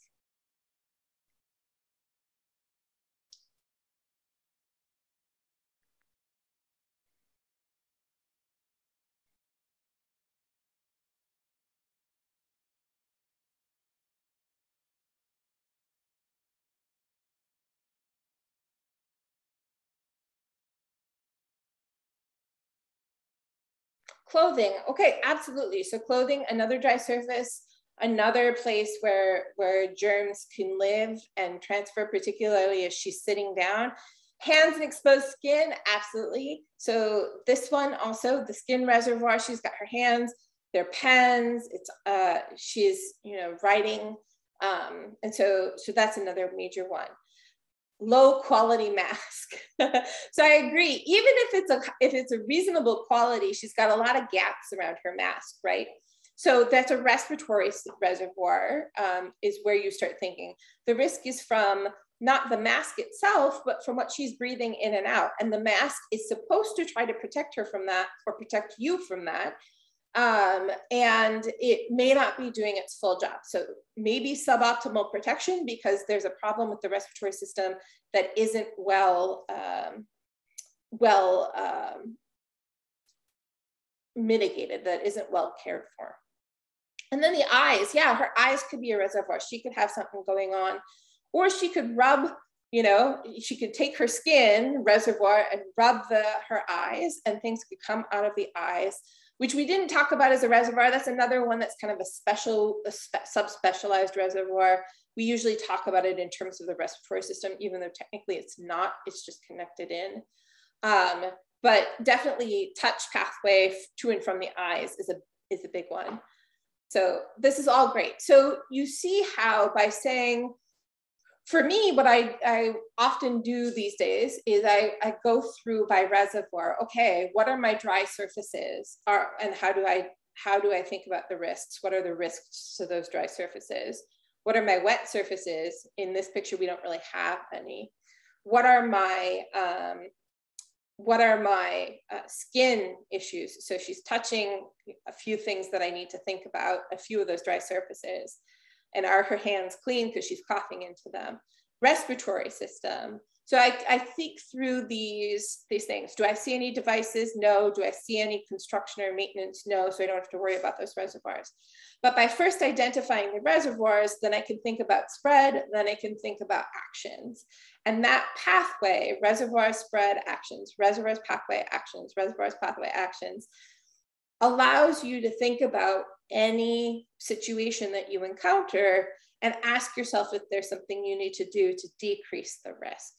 And that really is what Project Firstline's materials now and in the future are going to be about taking this idea of using reservoirs to recognize your risks and then doing something about those risks to try to lower them. So bringing it all together, we've got our 8 reservoirs, 4 in the body, the skin, the GI, the respiratory system, and the blood, and 4 in the environment, water, wet surfaces, dirt and dust, dry surfaces, and, water, wet surfaces, dry surfaces, dirt and dust, and devices. I'm getting ahead of myself. All right, so just to close this out, I want you to think briefly about your care space and your spaces where you work. And I want you to think about a reservoir that concerns you in your space. What can you do to recognize the risks around that reservoir going on in the future after this presentation? And what one action would you think about taking with that reservoir to help decrease the risk? So you don't have to write it in the chat. This is really for you to think through, to applying it to your own situation. But this is how we would think through infection control risks under the Project Firstline model.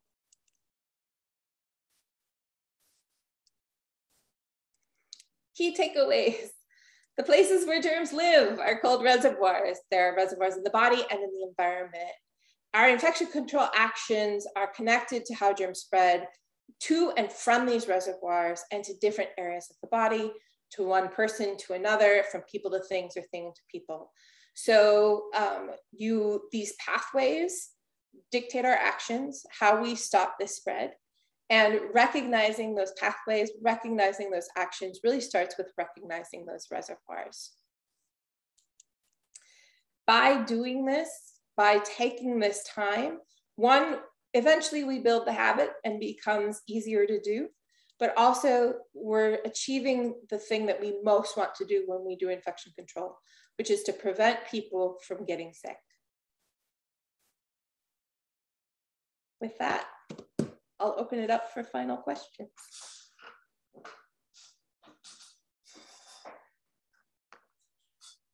Thank you for bearing with a long presentation, everybody. Does anybody have any pending questions, either on this material or on sort of other infection control topics that they wanted to touch on?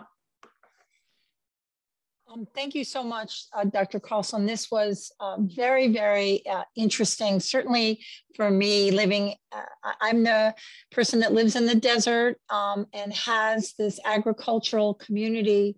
So not only do we have dry soil, but now we have broken soil, or soil where the fungi is being turned over pretty constantly. And I live, and where I work is on a reservation. And many of these homes are located directly in the middle of fields or on the edges of fields. And they're completely encompassed with dust during the time that the fields are being worked. Sure. And so you've given me some definite food for thought on how I might begin to try and understand the impact on these families, and where is the asthma popping up, where are the respiratory issues popping up, and just how close are they? Any suggestions where I might look for some solutions on measuring air quality? Air quality is very, very tough. And I think, where I actually would start would be with the EPA and looking at their resources on air quality. Because are you talking about in the healthcare setting or at home in these communities? Well, we have an ambulatory care facility that is on the reservation, as well as, as well as schools and long-term care facilities. So we have a lot of healthcare related. We have no hospital setting, but we do have ambulatory. Yeah, but all of them are impacted by these conditions. No one's safe. And then of course we also have the combined issues of traffic, a highway system that goes across the reservation. We have a large airport that has redirected its flight patterns over the reservation. Right.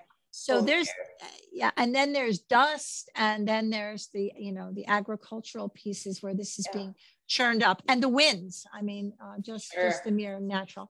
So just kind of trying to understand when they talk about the quality of the air, where we might start, or how we might be effective in reducing or increasing infection control in these buildings. So I would divide this, and this is kind of in my bias because this is the field that I'm in, but I would divide it into healthcare and non-healthcare settings.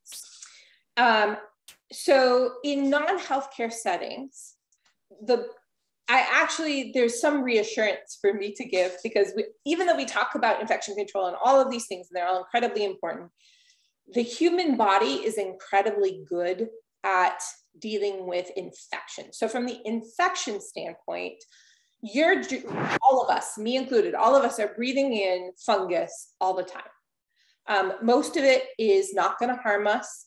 Most of it is either going to die in the lungs, or our immune system is going to take care of it and we'll be fine. Some of us might get an infection and never even know it. Most of us who live in the Mississippi River Valley, or have lived in that valley during our lives, have had histoplasmosis at some time. Most of us never know. So there's a lot that a normal, healthy person can tolerate in terms of the actual infection risk. For healthcare, it's different, and it depends on the populations you're serving, what their issues are, their background medical issues are, and how much you have available to you at your particular healthcare institution. What I would advocate for healthcare is to look at the guidance on healthcare environment and air quality from the CDC, and then ASHE, ASHE, and ASHRAE, who put out was standard 170, which is really about how air quality in the healthcare environment, including ambulatory settings, including like various different kinds of procedure rooms. And I don't know about long-term care settings, if they have that there, but they certainly have like most healthcare settings that you can think of in kind of the acute and ambulatory care. And look at what they say. One of the biggest ways to help calm dust is humidity. So granted, we just said don't use a humidifier per se, and I still kind of agree with that. I wouldn't necessarily put a single stand humidifier on, but you can think about how you control humidity in a building. And this is in the healthcare space, working with your maintenance staff to see if you can't get the humidity up, keeping those doors and windows closed, that sort of thing. In the community, it's a different issue.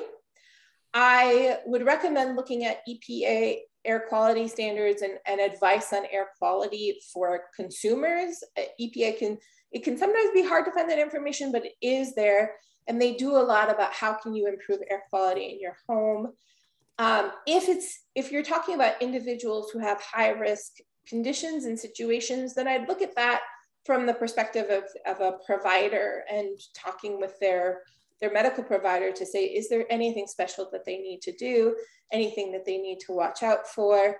There are some people we say, you know, if they're really immunocompromised, like they're undergoing chemotherapy, we say don't garden, don't go out near the soil. If you're near a construction site, you know, you might want to close the doors and windows, have your air conditioning on so that you get filtration, and then keep a mask on when you go outside. And usually actually at this point, when they're that ill, we're talking about respirators.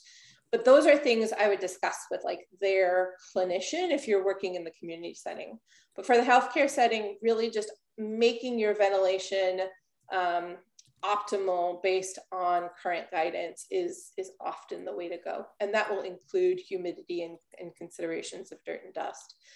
The other thing I will say is just around your environment. And I know the American West is in a pretty severe drought right now, so this is hard. But often what we'll do if there's construction right next to a healthcare facility is request that water cannons be used over the construction dirt and dust as they're digging. That doesn't work in agriculture, I know. But something to consider if you're dealing with a construction project directly next to you or on your own campus. So ultimately, it's very hard to protect somebody completely from these pathogens, but those are the sorts of things that I would look at. I see a question in the chat. Did anybody want to go off mute? Otherwise, Sarah, I'll answer your question, but I want to give people a chance if there's. Okay, UV drawers or boxes. So jury's still out.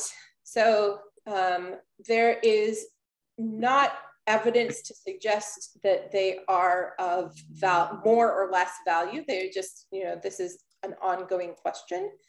What I would say about UV is it doesn't take the place of anything, right?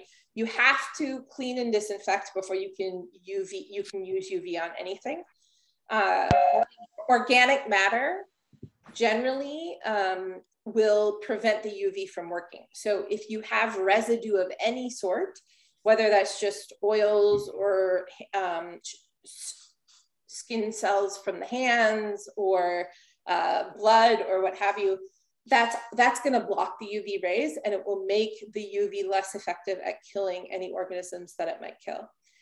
Whether or not you get any advantage, any decreased infections from using UV, no one really has good data at this point to suggest that you do or you don't.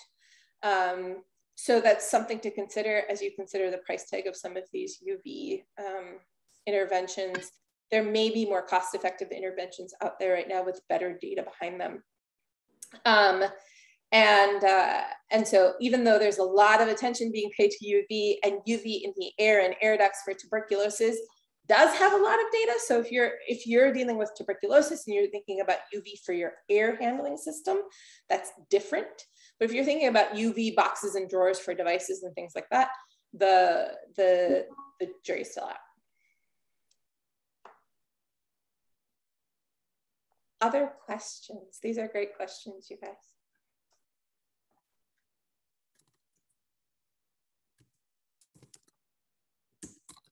The UV robot, same as the UV drawers. There is not good data, regardless of what regardless of what you're told about the data on it. There's no one way or the other. That's not to say that it doesn't work. You know, some of this is just there's no good data because people haven't gotten the data collected. But UV robots have a long history in healthcare. They've been studied since I was in medical school. And I think the jury was out then, and 10 years later, it is 10 years, right? 12 years. 12 years later, the jury's still out. So I think, you know, the only things I would say is be careful because UV can be harmful to the skin. So you want to make sure you follow all the protocols to protect your workers and patients. But other than that, you still have to completely clean and disinfect a room in the same way that you always do. And then you use the UV robot. The better your cleaning and disinfection are, the better a robot would theoretically work. UV would theoretically work. But again, there's really not evidence that it adds anything more than good cleaning and disinfection.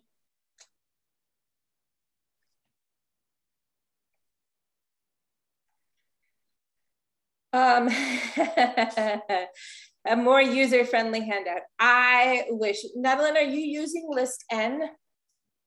Yeah, I'm going through that list. It's like pages and pages. So I didn't know if there was a better. So there is, and I don't off the top of my head know the exact website. I will try to think of it while others are talking, or get it for you while others are talking and put in the chat. There is a tool where you can, if you have a product, you can look up the EPA registration number and it will tell you whether it's on List N or not. But for most things, you will, you'll have to search that database, and I know it's a pain. I've been there, done that. It is very hard to use, but I think they've made something, I think it's called like the List N tool that allows you to do a lookup. So you might want to try with that. Okay. Martin, Beth, does that help, Madeline? Yeah, that does. We were doing a community session, information session over Zoom, and just going through some, usually we teach about, you know, how to make your own household cleaners, but, you know, with this, we had to really shift it. And so we had a lot of questions about where to go for EPA approved things that you can find like at the dollar store, because that's where a lot of, you know, our community gets their cleaning products. So they're like fabulous, so it doesn't work, you know, but it smells delicious, but, you know, things like that. Yeah. Oh, thanks, Shay. Thank you for putting that in there. That's the List N tool. That is, I mean, that's what I use. It's hard with the community. The thing I would say to the community is that in order to really be, you know, proven to kill, they should have an EPA registration number on the back of the product. On the label of the product, there should be an EPA registration number. If there is not an EPA registration number on the back of the product, then it's not registered with the EPA as having antimicrobial properties, regardless of what, you know, the product says. Now, that doesn't mean the product doesn't work. It just means that it's not registered. They're technically registered as pesticides, actually. And so it's not registered as a pesticide with the EPA. So you want to make sure that at least it's trying to say, assuming it's not a counterfeit or misidentified product, that it is saying, I am registered with the EPA. You can then use that number to look up the product. And if they can't find it, then you know, it's a counterfeit product or a misidentified product. If they can find it, it should say on there what it works against and doesn't. And that same thing goes, Martin, for healthcare. So a few other things for healthcare and EVS. Number one, your product should say on the label somewhere for healthcare use, right? It should be approved for healthcare use. And that is different than the consumer space, which doesn't necessarily have a label. But when you're using a product in healthcare in EVS, you want to make sure that product is approved for use in healthcare, because it may have a different concentration. It may have different killing capabilities. Yeah, and then C. diff and TB, it should say on the label whether it works against C. diff and whether it works against TB. However, EPA does have a list. List K is the list for C. diff. And when all else fails, a good concentration of bleach should work. I believe the ratio in bleach is something like 10-to-1 or 5-to-1, but there are instructions on the EPA website and also on CDC. And many products will work against TB. I don't know if TB has its own list. My guess is they do. But if you're looking for TB, you know, as long as it says so on the label that it works against that germ, or you can find it on the EPA website that particular germ is covered, that it says it's for use in healthcare and that it's EPA registered, so you can find the product on the site. Those are the 3 things that you want to look for. I'd otherwise refer you to the environmental infection control guidelines, which do talk about this and talk about how to choose, to some extent, disinfectants. Obviously, CDC can't recommend like a particular brand or a particular type, but knowing that your product has been vetted by the EPA for what you want to use it for is the biggest part.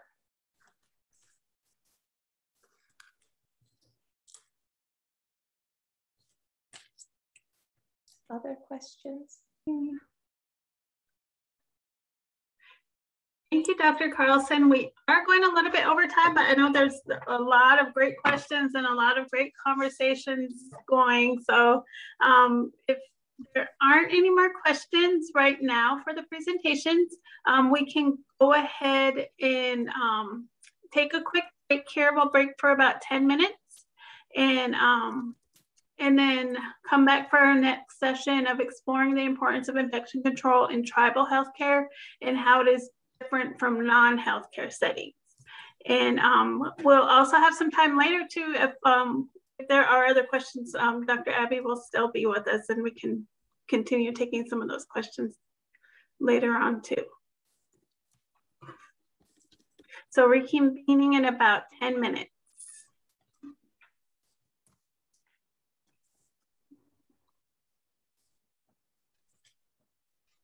Oh, talk more.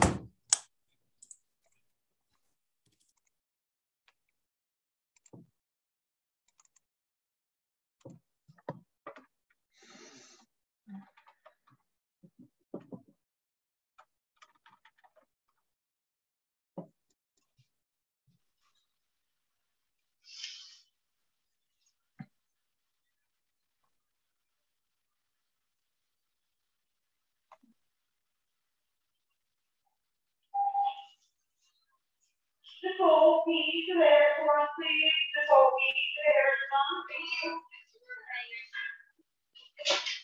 Thank you. While we're on break, please make sure that you are muted.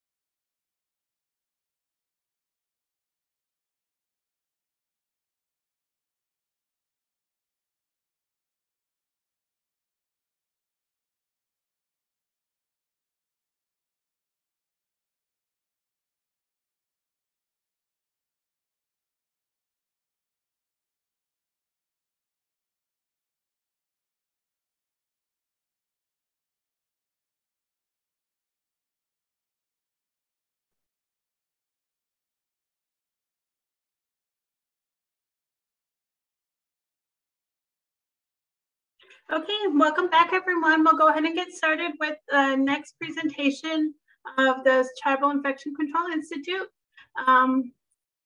The importance of infection control in tribal healthcare. Again, thank you, Dr. Carlson and Kendra, for the presentations in the first two sessions about Project Firstline and the infection control reservoirs and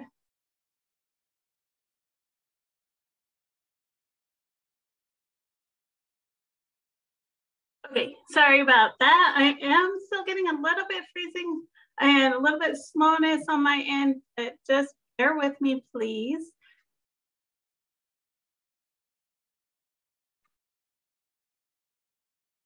Okay, so in this presentation, we're going to talk about the basic concept of infection control and discuss the importance of infection control in tribal healthcare.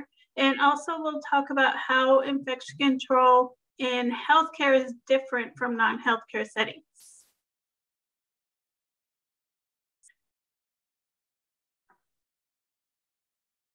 Okay, so what is infection control? The basic concept of infection control in healthcare is to prevent or stop the spread of infections. As Dr. Abby talked about earlier, germs are everywhere and they can be spread in many ways in a healthcare setting. And we also discussed the ways to stop germs from spreading and the multiple, the reservoirs and how each reservoir and transmissibility have different ways of controlling and stopping the spread of germs. Infection control measures are the things we do to prevent spreading germs that cause infection. The goal of taking infection control precautions is to keep people from getting sick. There are two tiers of recommended precautions in healthcare to prevent the spread of infections, and those are the standard precautions and the transmission-based precautions. Okay, first we'll talk about the standard precautions. So the standard precautions are the things that we use for all of patient care. And they're based on the risks in really basic common sense practices, things like using personal protective equipment or your PPE that protects both healthcare providers and patients from spreading infection between patients or amongst each other. And stop the spread of infection from, or potential for spreading infection from patient to patient. So these are things like hand hygiene. We talked about that a lot today. And in the times when hand hygiene is very important, and regardless of the setting where patient care is being given or even outside of patient care. And we've talked about multiple PPE. So we talked about masks already, and then using them whenever there's a potential for exposure or exposure to an infectious material. And also, these are really the basic things that we do, regardless of when they're unknown. Dr. Abby also talked about we want to have the idea that we could potentially be exposed to a germ while at work and taking care of patients. So these are the things that you'll do already. Okay, and then we have the transmission-based precautions. So these are additional precautions that that can be taken when you're taking care of patients with a known or suspected of having infection, and when there's an increased risk for contact of transmitting germs. And some of the things that we do in a transmission-based precaution would be the things like patient placement. We talked about that, especially with COVID-19, and limiting the number of people in a waiting room, or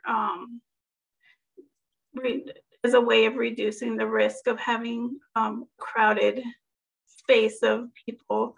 And we may use an increase of PPE, like using the N95 masks versus the regular surgical masks, and also limiting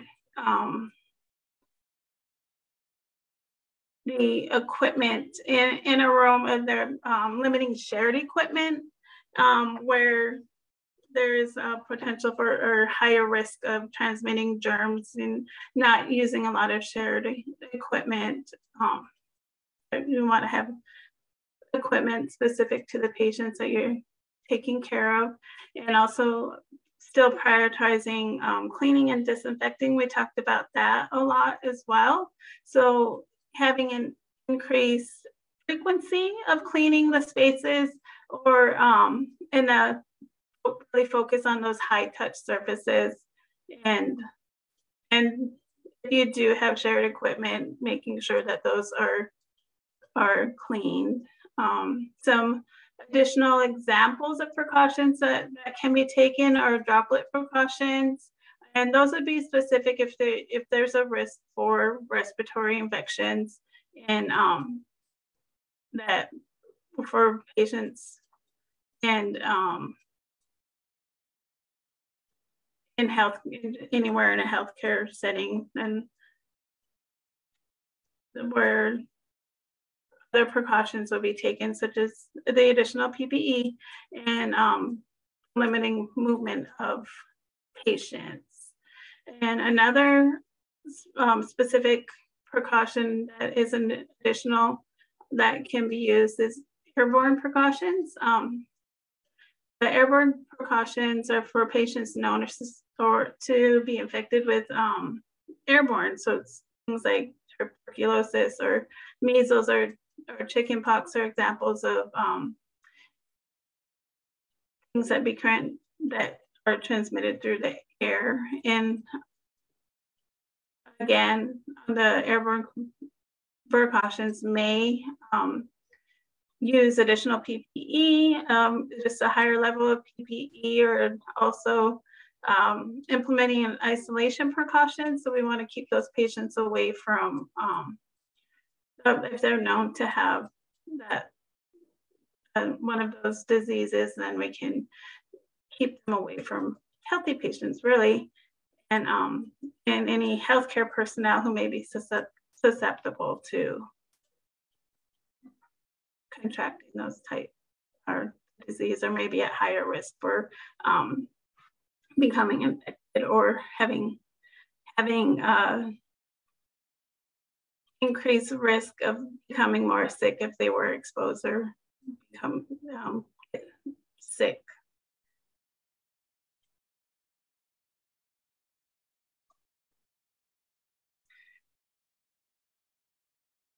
Okay, so now we briefly talked about the infection, what is infection control. And we talked a lot about already with Dr. Abby about the reservoirs and the risks for disease, and recognizing the risks and how to prevent those infections. So why is infection control important in tribal healthcare? Infection control can prevent the spread of infectious diseases and can keep tribal communities safe. And the benefits of infection control in continuing practices that we know work for stopping the spread of infections within healthcare. We do these things to protect our tribal healthcare workers from getting sick. We do them to protect tribal members we take care of from getting sick. And it's really important that we protect our elders. We take care of a lot of elders in our tribal healthcare, so we want to keep them from getting sick. And it also ensures a healthy future for our tribal youth. And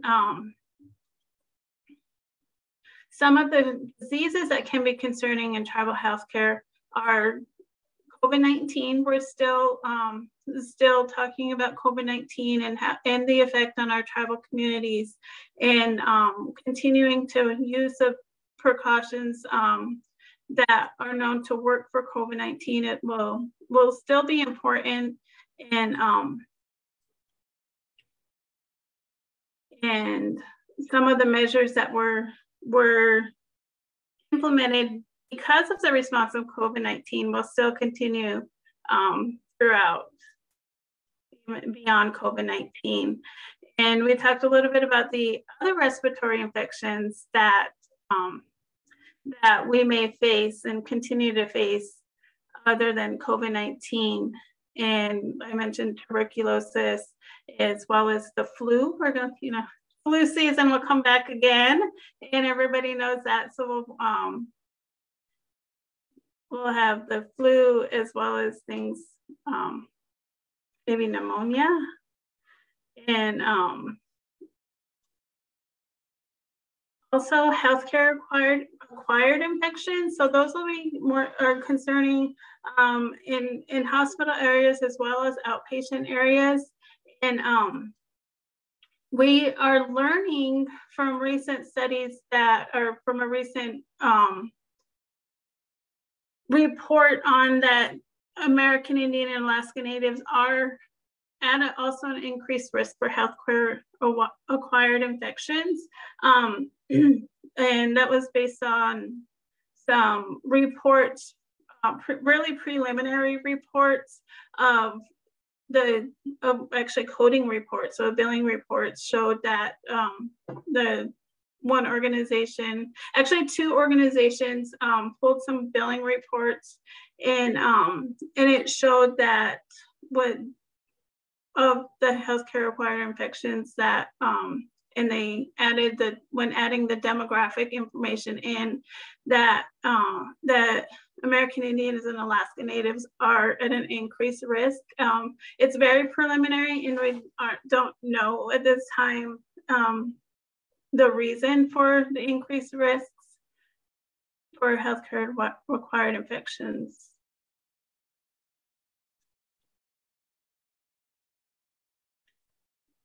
I'm going to pause here and just ask a few questions. We can use the chat feature, and like to ask her what types of infection control measures that were implemented for COVID-19 will also continue even as we're moving, we're not out of the pandemic, but we're moving on through the pandemic. What types of infection control measures will you use in your facility beyond the pandemic?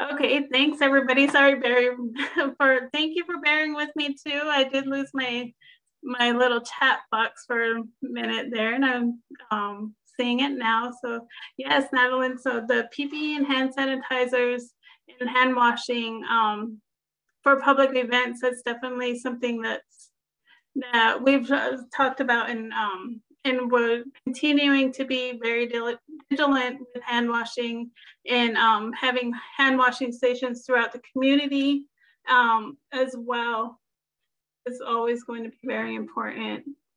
And in the ventilation, I think that's one thing throughout the pandemic that has increased awareness of ventilation, and is really going to be important moving forward too. There's and continue to work on. So there's, it's a very innovative field. So there may be more technologies or new equipment that is being developed. Right, and then the communal foods, potlucks and things like that, especially not only with the food and the shared spaces, but crowding may be a concern as well, especially if you have a potluck within, a lot of I've worked at a lot of clinics, and love to have potlucks, and just really thank our staff and have a reason to celebrate when people are working so hard and taking care of patients, and having a potluck is always a good way to gather and have fun at work, and that's definitely something that we'll have to be take a little more precautions, maybe with limiting or using bigger spaces, and taking those things into consideration as well.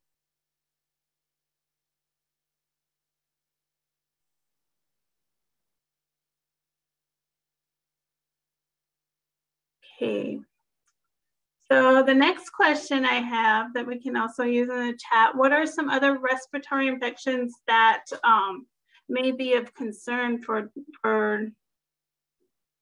tribal healthcare and things other than COVID-19? If you want to share anything in your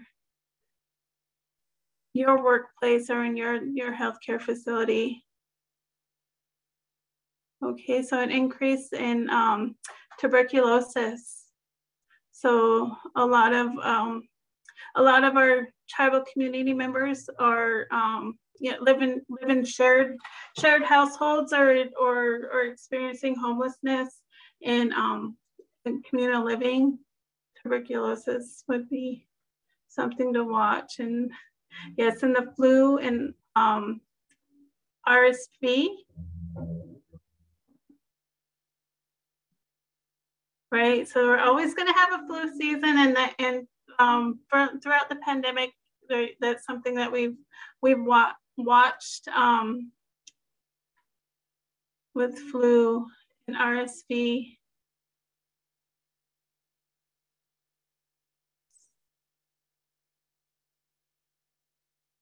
And other COVID viruses and cocci. Right, smoking and COPD, or even asthma maybe, because of a lot of NIHB does a lot of work with smoking cessation. So we're hoping that, we can have some impact and encourage people not to smoke. And COPD is also, there's a lot of, not even related to smoking with COPD, but there's other environmental risks for people who maybe, I know in my tribe, we live in the Pacific Northwest, and a lot of people work on fishing boats. So it's a big tribal fisheries up that way. And a lot of people are exposed to other, poor air quality related to working on the boats and around engines and things like that too, that there may be a risk. And Martin says hantavirus, right? So we have a lot of specific viruses and that cause the infection that we may be exposed to in around the reservations, but this is really locality related. Yes, and air pollution due to the wildfires. Yes, we've seen a lot of increase in the wildfires and the wildfire season, and that's definitely a high risk areas, and a lot of our tribal members do go out and fight those fires.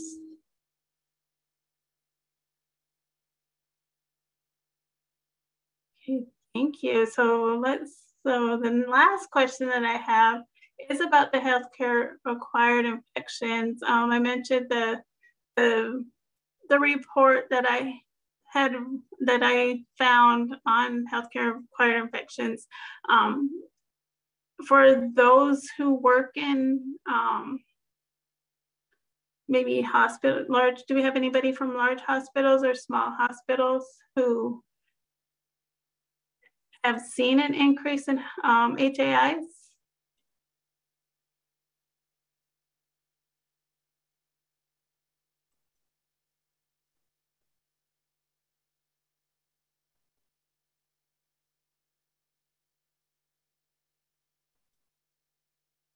Or how would you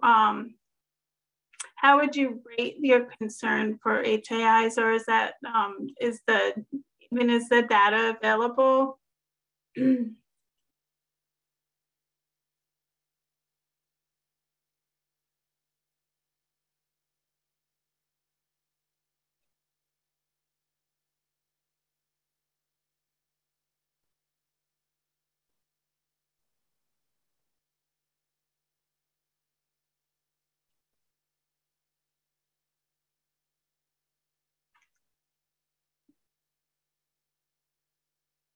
Okay, so I'm not getting anything in the chat here. So that is something that we're going to we'll be watching, because we have overall in the United States, there has been an increase in HAIs and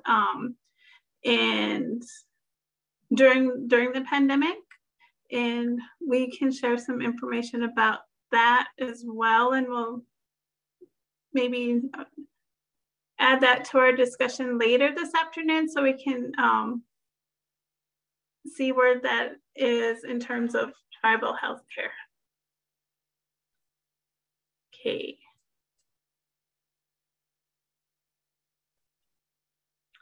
And moving on, so now that we've talked about infection control in healthcare settings, let's talk about some of the non-healthcare places where taking infection control precautions may be important. Some of the non-healthcare settings that we can think of are at home. We want to keep our families healthy and safe from infection, whether it's just going out and about through the day, or if you're a healthcare worker and going home, we want to keep our families safe at home, safe from infection. In childcare facilities, children can be more susceptible to getting sick. So stopping the spread of germs in childcare facilities helps to keep everyone healthy. And in schools, we want to keep kids safe and healthy. Now that we're back to school in person, I know it's coming up to the end of the school year, but we're coming up to almost a full year for many.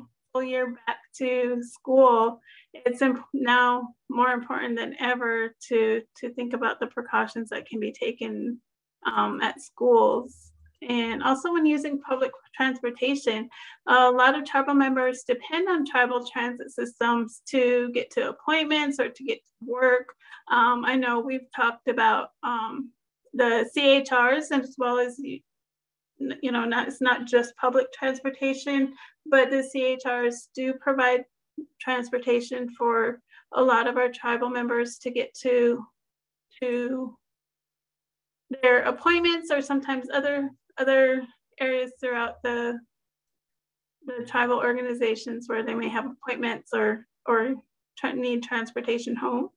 And we know that's a service that's often provided for the tribes. And so that's another area where infection control is important.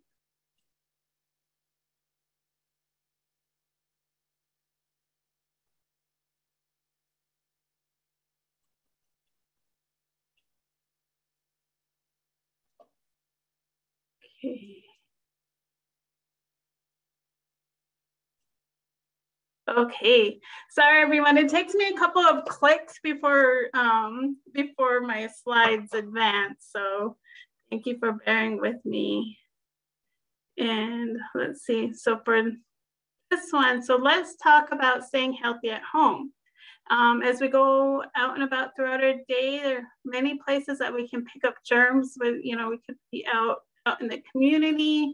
We could be whether we're working healthcare, we want to avoid bringing germs home. We want to keep our families safe. And for this one, we are going to use the annotate button. If everybody can go to the top of your screen, and let's see, it's missing for me. And then in the bar, you'll see your options, your view options button, and then if you scroll down from there and use you'll see annotates. If somebody wants to volunteer and test that out, let's see if we can get something annotated on the screen here.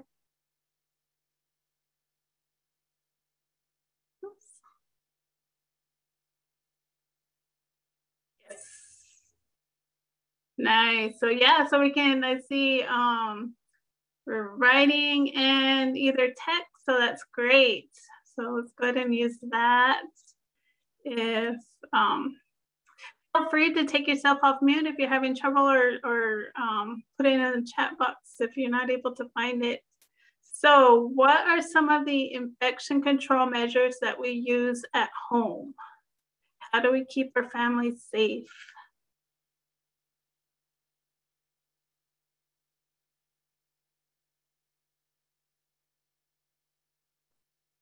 How do we stop from bringing germs home with us?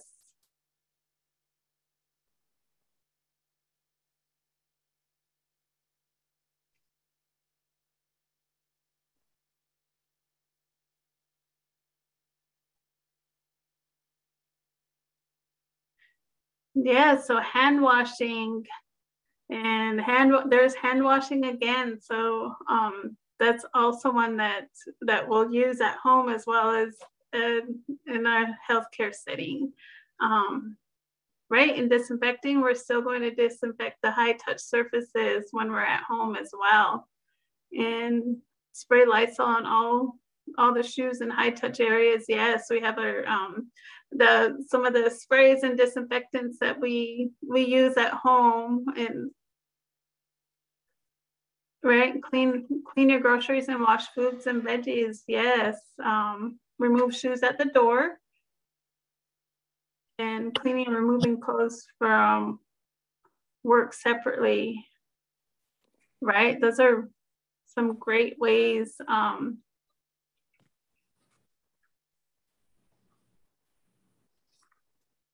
Replace filters frequently, so that the air filters, I'm thinking that's the air filters. Yes, so that's still we want our clean air at home as well. What are some other ways? So what about not sharing personal items? So this was one thing that was brought up at my house recently, and I know a lot of us with kids will share the water bottle, or that type of thing. So that's something that we actually want to avoid doing, is sharing with each other. Not sharing towels or toothbrushes, those kinds of things.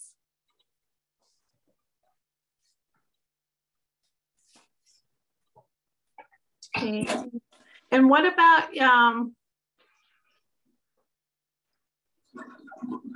so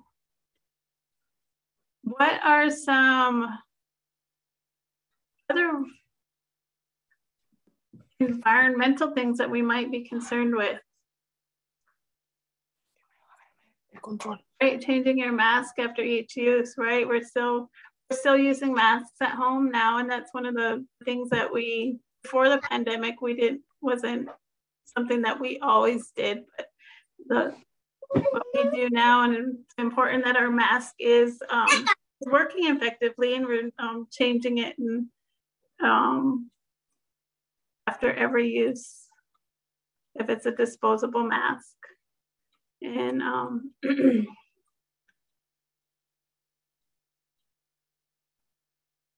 so what about our pets? So at home, at home we'd be more concerned of what our pets bedding or things like that. So that's something we would be concerned about at home that we wouldn't necessarily be concerned about at work. And as I think we did mention, Dr.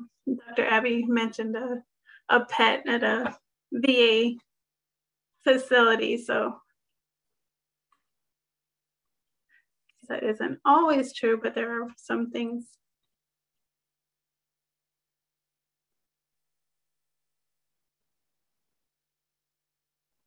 Okay, great. So all some great ideas and things to consider when we're at home. Okay. So what about in childcare facilities? Oops, let me clear.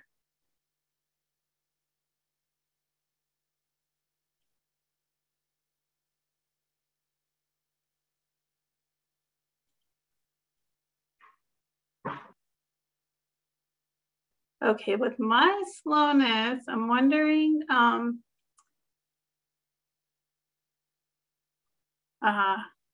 thank you. Okay.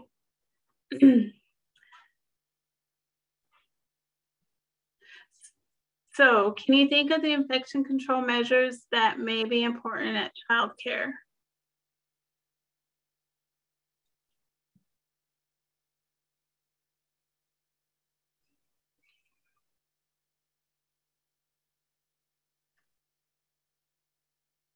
I see cleaning toys, yes. Cleaning and using safe disinfectants on toys.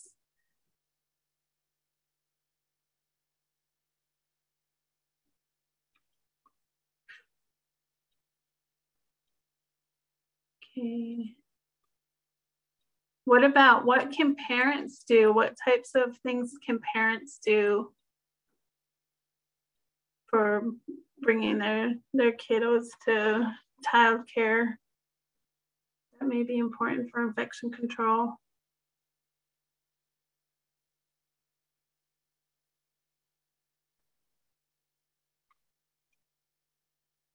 Right, update immunizations.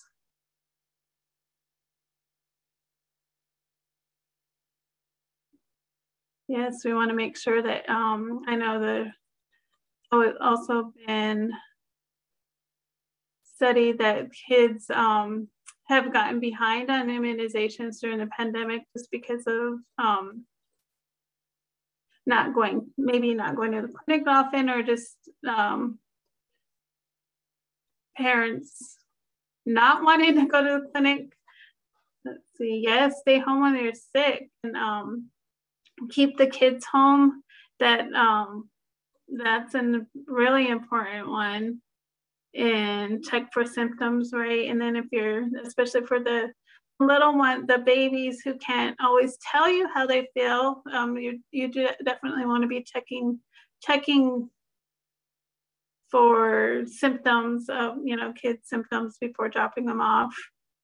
And right? So to stay home and enforce the quarantine, right? And then that's been a big challenge because parents still have to go to work. That's why they're in childcare, but it is important to keep them home and keep them from spreading any germs that might cause infections for others, right? And diaper changing area protocols, right? And that's something to think about as, you know, as we're not only COVID symptoms, but other infections that can be spread in a child care facility. And what are some other things besides respiratory illnesses what other symptoms can we check for that would be important in a child care facility?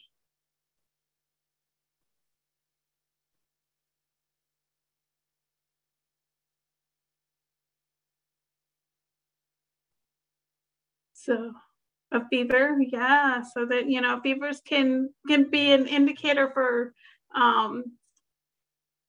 many infections, not just respiratory infections. What about, we talked about the skin is a reservoir. So we want to check for anything like a cut or cuts or scrapes, sores, anything like that. We will want to cover that up, and that's to prevent infection from, you know, skin infections.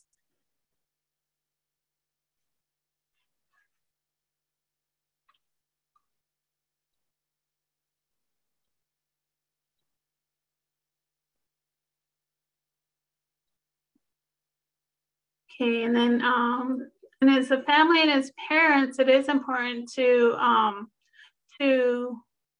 make sure that you're a good role model in your hand hygiene and encouraging kids to learn, you know, even at a very young age, to learn good hand hygiene or hand washing, and also, you know, ensure that they're dressed in clean clothing and every day. So what are some things that the daycare staff can do? And childcare staff can do the childcare facility that would be important for infection control.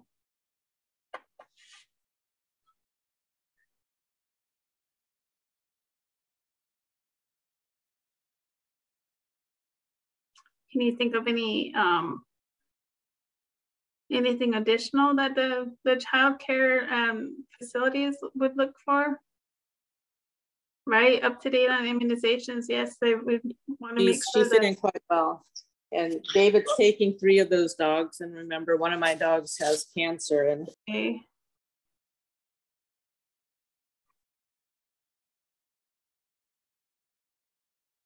Right, and teaching fun songs to kids to go along with for good hand washing. Yeah, that's great. We want to make sure that the kids are engaged in at their level with something that they can relate to, as, you know, a good song as a reminder. And also with staying home as well. We talked about staying home and keeping kids home when they're sick, but it'll be important for childcare staff to stay home when they're sick as well.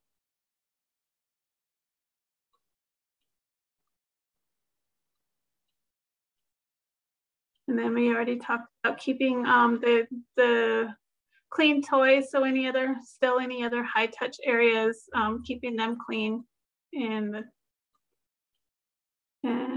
also food safety too. So the kids are, when preparing, it's important to adhere to all the food safety guidelines, because kids are eating at daycare too. And not sharing personal or clothing items. Great, there's a lot of great information there.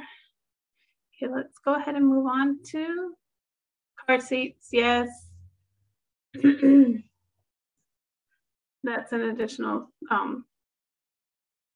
safety precaution.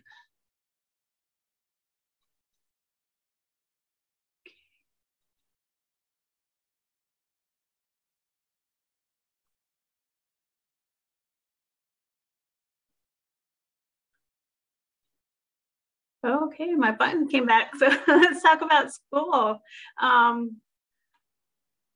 So school attendance it can be pretty challenging for a lot of kids, and but what are some, we don't, you know, there's maybe other challenges present in having good school attendance, but what are some of the infection prevention measures we can take so that kids stay healthy and that they're not missing school because they're sick?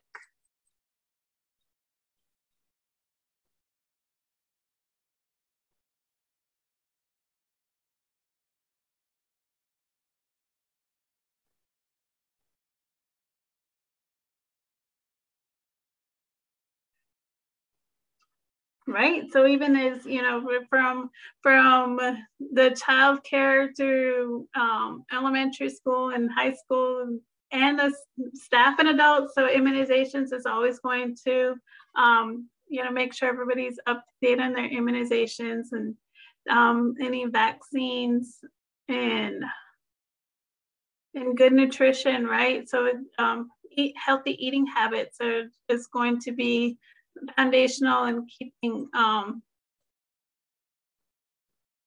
keeping everybody healthy and have a better immune system to not get sick, and resting, right? And then I know there's a lot of information out there about getting adequate rest for kids, and even all the way through high school. I have a high school son, and I know that he does need a lot of rest to work really hard, and need the rest to keep themselves healthy. Yes, and at schools with the disinfecting at schools, and that's something that we've seen increased in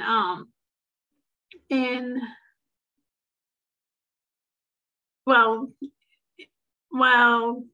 during the pandemic, and then now that kids are back in school too, that's a big part of the plan for staying healthy in schools and routine physicals, right? Because you want to know if there are any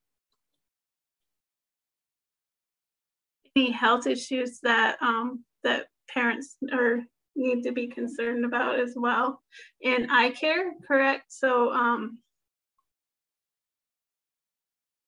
eye care is important, and important to watch for in changes. So, and hand washing, I think hand washing is going to be a big one that we'll see throughout, whether we're in a healthcare setting, in the school, at home. That's really an important part of protecting everybody and keeping everybody safe. And right, so be open with your child, so that, you know, we're touching a little bit on just having open communication, and that's a big part of this, of what we can do as parents.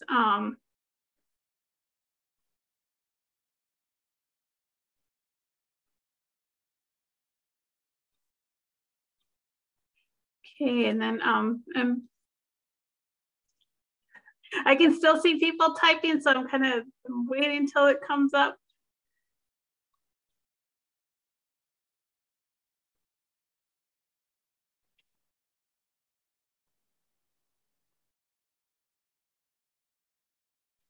Okay, so yeah, thanks. So that's so as we're moving through these and coming up with a lot of things, we are seeing a lot of similarities of infection control, and but there are some additional or things that we would be concerned about in our community that we may not be too concerned with at work.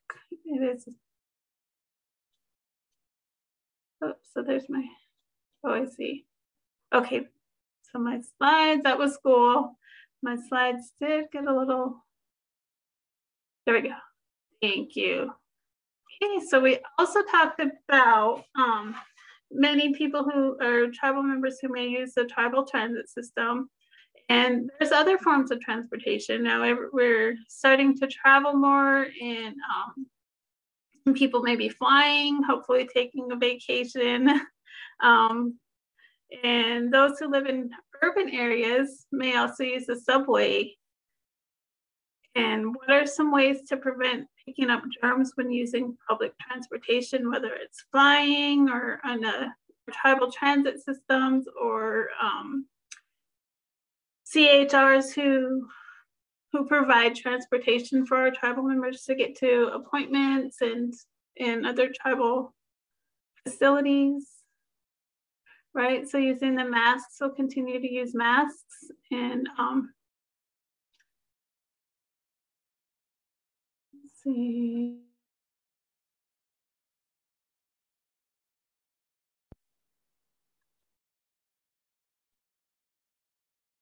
Oh yes, make the hand sanitizer available. So if you're, yeah, I can see that, especially with the CHRs, and having that available in your vehicle, or right, limit crowding again. So we want to limit the number of people in a vehicle when making transports.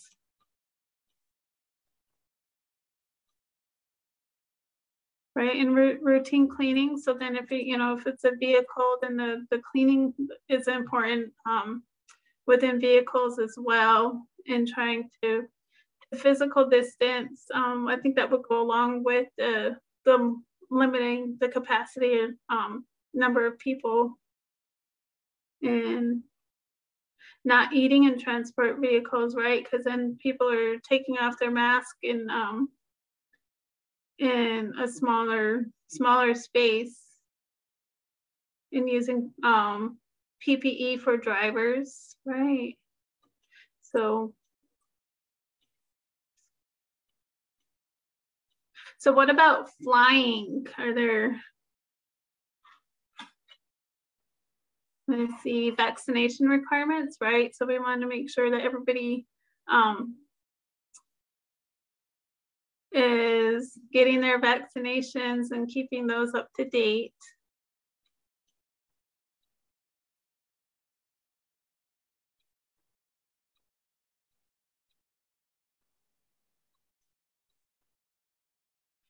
Okay, so going along to, and also going along with the limiting the capacity, we do want to watch for people that we're sharing a ride with. If it, if you're on a bus or in transport, and if you see anybody who looks sick, then of course that's something that you want to avoid, and maybe not sit right next to them, and move to a different seat if you're able to. And yeah, so that will go along with the social distancing and seating placement. Also, what about just checking your space? So we talked about routine cleaning, but you also want to check your space to make sure there's no visible soiling, or visible, that's not visibly dirty before you sit down. And whether you're on a plane or a bus or any type of public transportation. What else? Are there any other?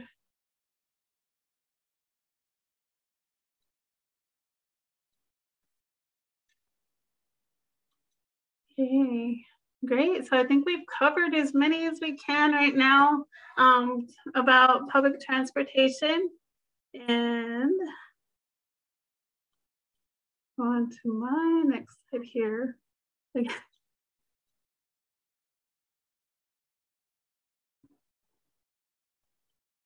Okay, yeah, so there's a little delay. So, so these are the references that I have for a presentation here. And as you notice too, like I mentioned, there are a lot of things that are similar between healthcare settings and our non-healthcare settings for infection control. And there are a lot of things that may be different. The things that you're concerned with at home or out in the community that you may not necessarily apply to when in a healthcare setting.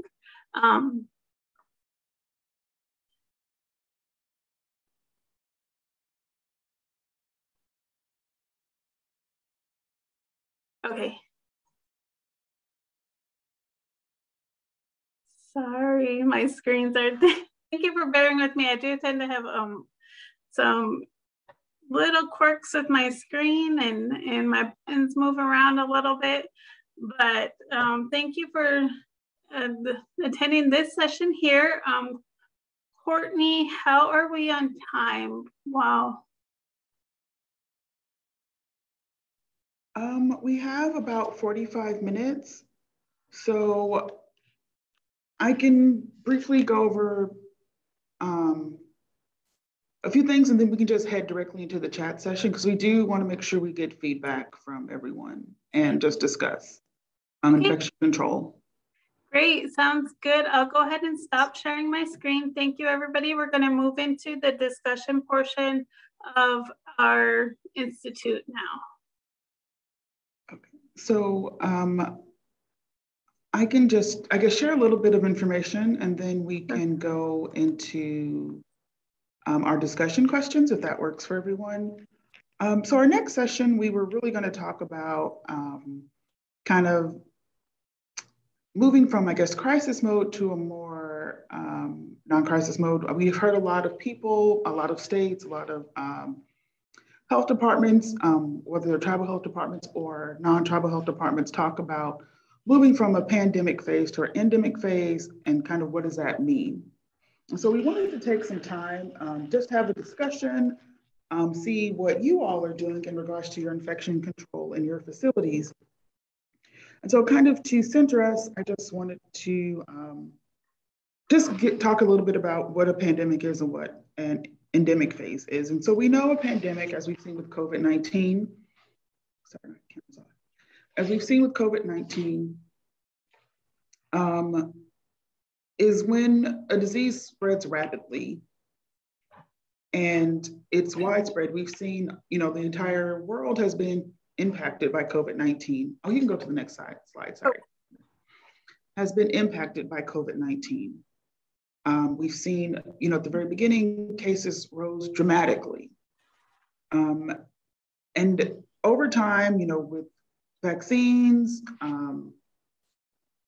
mitigation efforts, we saw people's mindset, we saw policies kind of switch more to an idea of how do we live with this. So we're not technically in an endemic phase, that has not been declared, but I do want to talk about a little bit about what endemic means. So when you are in that phase, it's more stable. Hospital facilities are able to kind of manage the number of patients. During this phase, you tend to shift out of crisis. I'm gonna go to the next slide. So there's a couple of dates that kind of are important as we talk about COVID-19 in tribal communities. As we remember, in March of 2020, that was when the WHO declared it was a pandemic. And once cases started showing up in the United States, we saw tribes were being impacted more so than other communities. And in 2020, there was CDC data to actually back that up and show what many of us already knew, that American Indians and Alaskan Natives were at a higher risk of COVID-19 outcomes. There were increased hospitalizations, increased infection rates. But also leading up to where we are now, you can go to the next slide, please. Some other important dates were the vaccines that became available. The first vaccine was Pfizer. We saw the FDA issued an emergency use authorization in December. After that, Moderna received an EUA. And then, we came up on the year anniversary in 2021.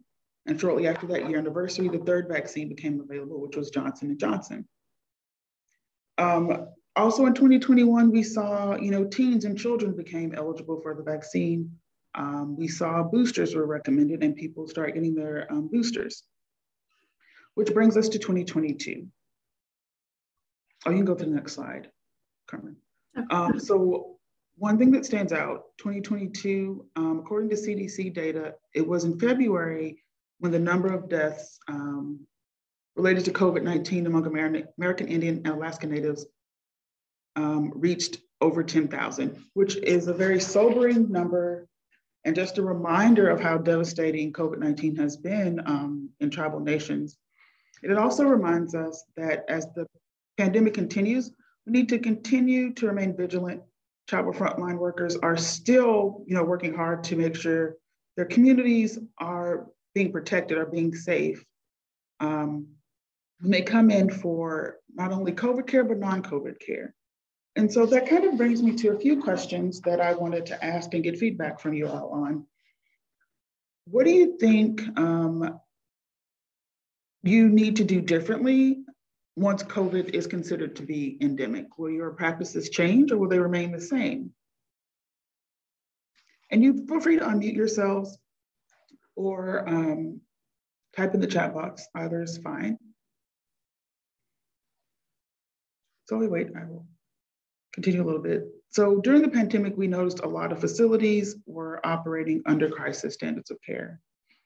And when you talk about standards of care, there's kind of 3 levels to that. There's conventional, which is like our everyday standard of care.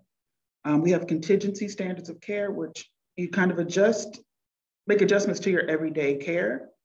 And then there's the crisis level, which we saw during the pandemic, where you are working and making decisions for the best outcome of all of the patients and not just one particular patient. So as we continue through the pandemic, I just wanted to know what you all have seen from the start of the pandemic to where we are now in regards to your infection control measures. Good afternoon. Thanks for this question. It's a very interesting one in that much has changed. In the early part of the pandemic, we really weren't sure exactly how to address it. But one of the things we did do is we started providing all of our positive cases and their families with cleaning supplies, gloves and masks. And we began to realize that this was a very important part of emphasizing to families while they were isolating at home that it was so important to keep the areas clean. And we continue to do that now with all of our positive patients. But I think what's happening is we're seeing a lot of people who are experiencing virus for the second time. So they had it early on and now they're getting it again. And we are beginning to see how important it was for us to educate and provide these cleaning and disinfectant and masks and gloves to families, because now it's become part of what they do when they get sick. And so we don't need to intervene as much or support as much this time around. And I think that's been something that has really given us great satisfaction that kind of health education could be done. The other aspect that I'll tell you about is thermometers. When we first started back in March of 2020 to address this, contact tracers would call people and they would ask them, so do you have a fever? And many people would say things like, well, I felt warm, or last night I had sweats. They weren't really using tools like a thermometer to be able to communicate with their contact tracers and healthcare providers. And so we distributed during up until today about 2,400 thermometers, along with education on how to use it, when to use it, and what it means. And so we're beginning now to see the benefit of our doing that education back during the pandemic as we move into the more endemic phase, and people are just that much more educated and able to self-manage their healthcare. Oh, yes, thank you for sharing. Has anyone else done anything similar or different and found how that worked or how they switched up from the beginning to where we are now?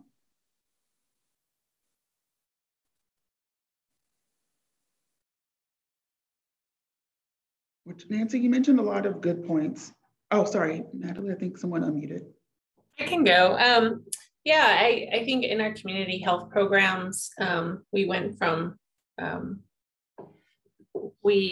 course we shut down and shut our programs down to the public and, shifted over to a virtual delivery. And now that we're entering a new phase, our services are being offered in both hybrid and in hybrid modes. So both an in-person and virtual, and that's brought more people to our programming, which is really great. But I think we're always going to have that option of a virtual access. I think that just opens up the gate, and also our in-person is really trying to adjust our the way we deliver services so that they can be delivered outside. So actually that's a really big shift for our organization and creating like outdoor classrooms or outdoor spaces where we can meet with patients or clients and not in our offices or indoors. So it's actually a really big organizational shift. So and paying more attention to things like filters, how to keep our community safe. So while we are slowly, going back into in-person, it still is something that, I definitely think our service, the way we provide services has forever changed. Thank you for sharing. Has anyone else started to see patients outside maybe, or I know Carmen mentioned spacing them out. I know telework or telehealth has, increased during COVID. So have you all implemented any of those to try to minimize infections?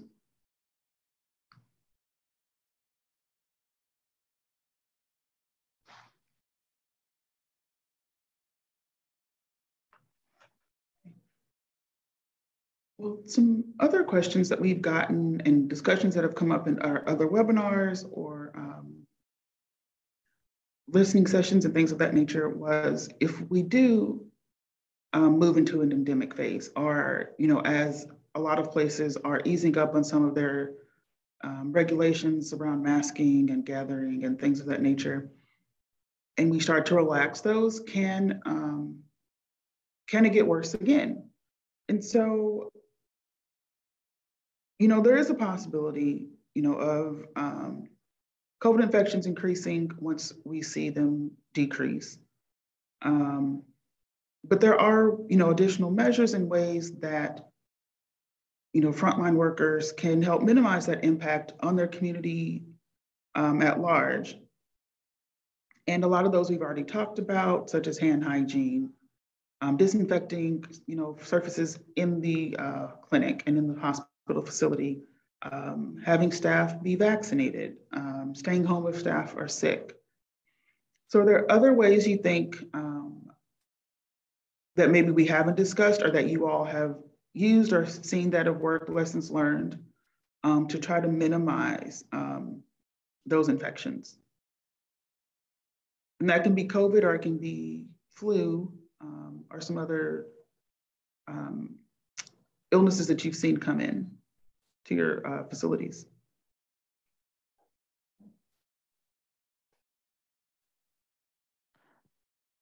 One big challenge that we have had is the challenge of isolation in homes where there is overcrowding of people, where homes that were designed potentially with 2 or 3 bedrooms for a specific amount of people. There's 14, 16 people sharing this space. And so isolation becomes very impractical and very challenging. And so we as a community are beginning to try and address what to do in these circumstances and how to separate. Early on, we were placing them in hotels, commercial hotels, to separate the negatives and the positives. But after about 6 to 8 months, commercial hotels began to see what was happening across the nation, not just in our community. And so the availability of commercial hotel rooms really dried up. And so we had to come up with some other resources. Our local community off of the reservation set up hotels where they actually purchased or rented whole hotels and gave people opportunities to go there to isolate. But that also had its limitations. You couldn't have medical needs. It couldn't be families. It was pretty much either single adults. It couldn't males or females. And so we now are working with our emergency management people to try and figure out when this happens, if it happens again, or if we should need isolation, how we might go about doing a better job at isolating families that have large numbers of people in a home. Yes, we've heard that throughout, the ongoing 3 years now, about isolation and quarantine being issues for different facilities and different communities, about not being able to isolate due to multi-generational living. So, thank you for sharing what you've come across and how you are thinking about the future if there is another surge or instance where that has to be taken into account.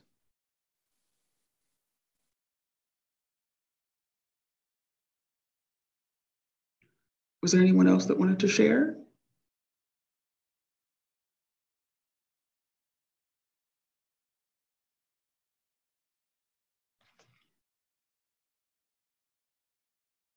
Okay, well, I don't see anything in the chat box.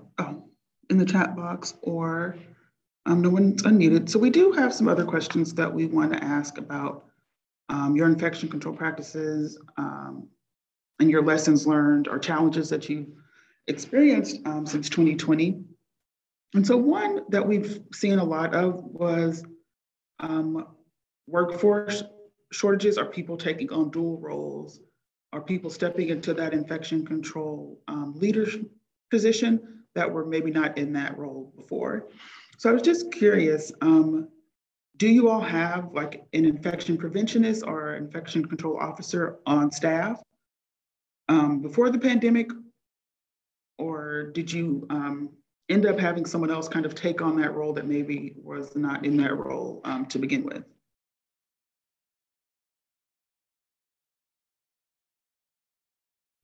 And are you preparing for the future and making sure you have a staff take on that role?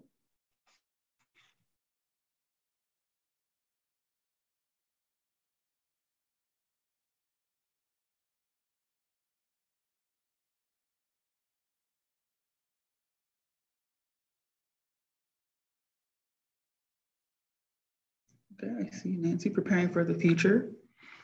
So we have seen a couple people, they're starting to take some of the ABIC courses or starting to take the courses so they can become certified. Let's see. Martin said we had one depart at the beginning of the pandemic. Then over the course of the past 2 years, we had 2 contractors come in. The second one mentored him for a few months and then moved from a public health nurse role to an IP role. Yes, thank you for sharing. Yes, we've seen quite a few nurses taking on that dual role of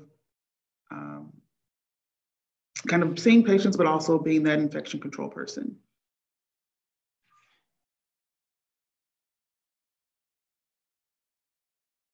Let's see. Madeline says she works for a nonprofit in an urban area. They don't have an infection control staff, but they're interested in increasing the capacity of their current CHWs.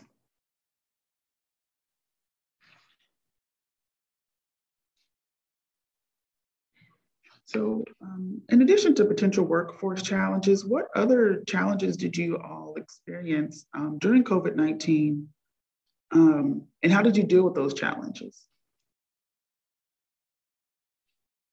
And are you still experiencing those? I think one of our biggest challenges is not having proper tools to collect data. When you're trying to work a pandemic, you're looking to get as much information as you can and store it so that you understand what happened and what has happened. And the tool certainly has not been readily available for us to use in these cases. We've used some patchwork SharePoint kind of tools that we've kind of put together ourselves, but a real good tool to follow infection control, communicable and infectious disease would be something that would be very, very useful, along with people who have good training in data collection, data analysis, and how to tell the story back to the community of what this data represents.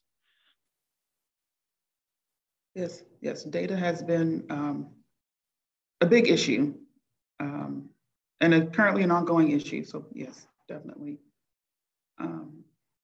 Danita, looks like a challenge they had. There was only 2 of them in their public health department, and they had to take on the role quickly. She says, we were surprised that the lack of training the clinic had with infection control, and they work for a small tribal clinic. And then Martin mentioned there was a lack of nurses and the need during the pandemic.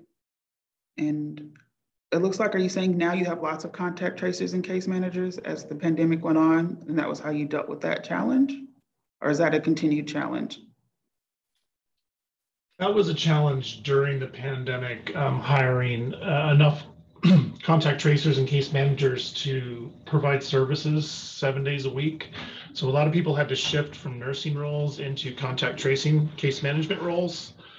And throughout the pandemic and now, we are still very short on nurses. Thankfully now, with the number of COVID cases very low relative to what it was, we no longer have the challenge of the need for that huge cadre of contact tracers and case managers. So that's resolved, but we still are very short on nurses. A lot of people have left the workforce, it seems.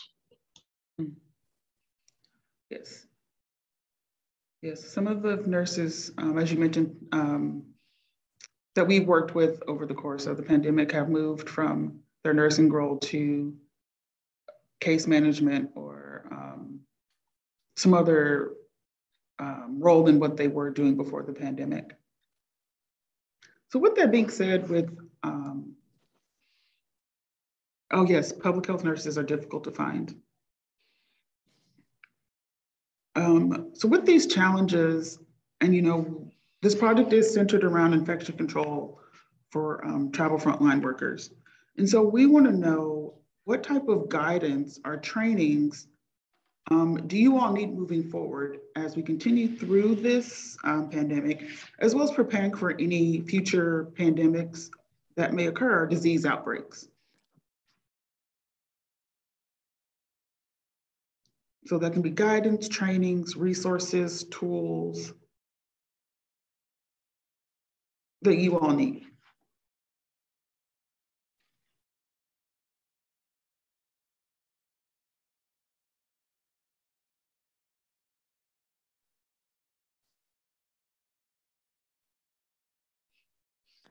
A good data system. If we had a good system to collect data overall, just, the state has one, but not all tribal nations work with those systems. Indigenous data is something that is a very important part of any community, and having your own data systems that are designed specifically for tribal communities, allowing them the opportunity to control the ownership of their own data, I think is something that's very, very important for us to have. It doesn't mean we won't share the data, of course, but it would be nice to be able to collect it and have it and analyze it ourselves, and also have training and programming that allows people within the community to learn about data collection, to learn about public health. I mean, some people feel that all nurses are created equal, and that may be true in their licensing, but in their skill sets, they're very different. So when I mentioned that public health nurses are hard to find, that's very true, because public health nurses are not necessarily the same as a clinic nurse. There's different skill sets that are there. And population health and prevention are specific skill sets that are very important. It's not that they're better or worse than clinical skills. Absolutely not. The two need to work together. But the bottom line is that I think that sometimes if somebody has an RN, they think that they can just place them pretty much anywhere and that they can function. And I think that there's some training gaps that need to happen to make stronger public health presence in a community so that they can understand more about prevention.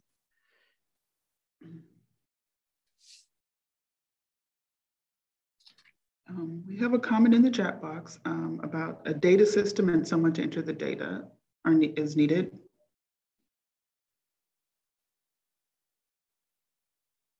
Can anyone else share any gaps they've noticed that need to be filled in regards to resources or trainings, guidance around infection control? You know, Dr. Abby did present quite a bit about the different reservoirs, blood, gut, skin, devices.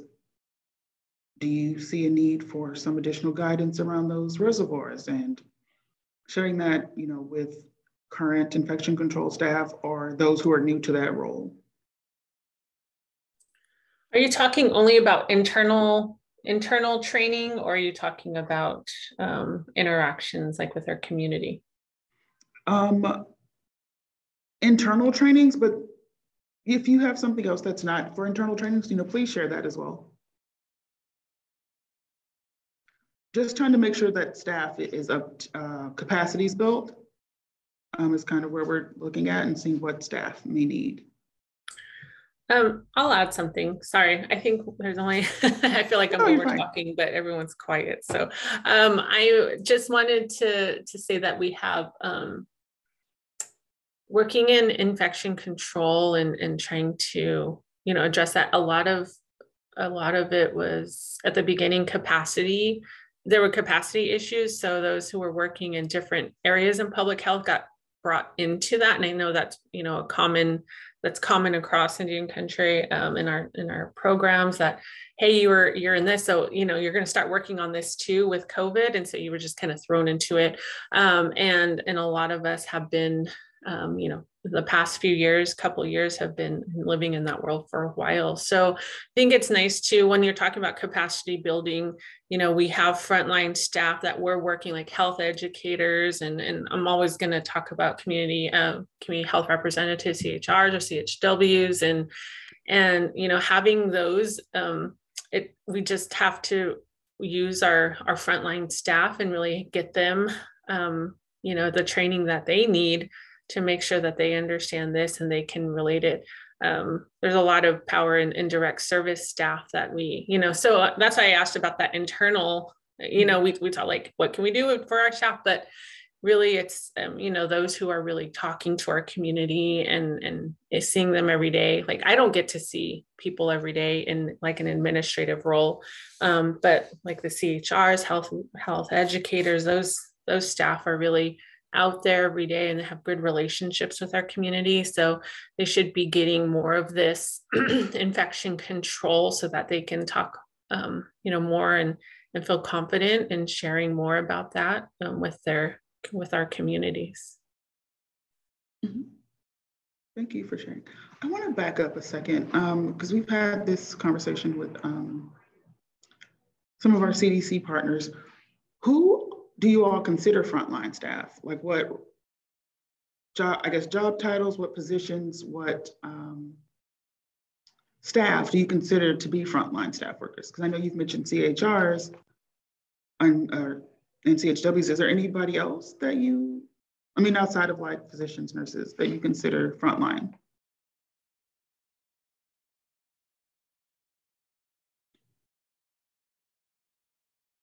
Health educators. Mm-hmm.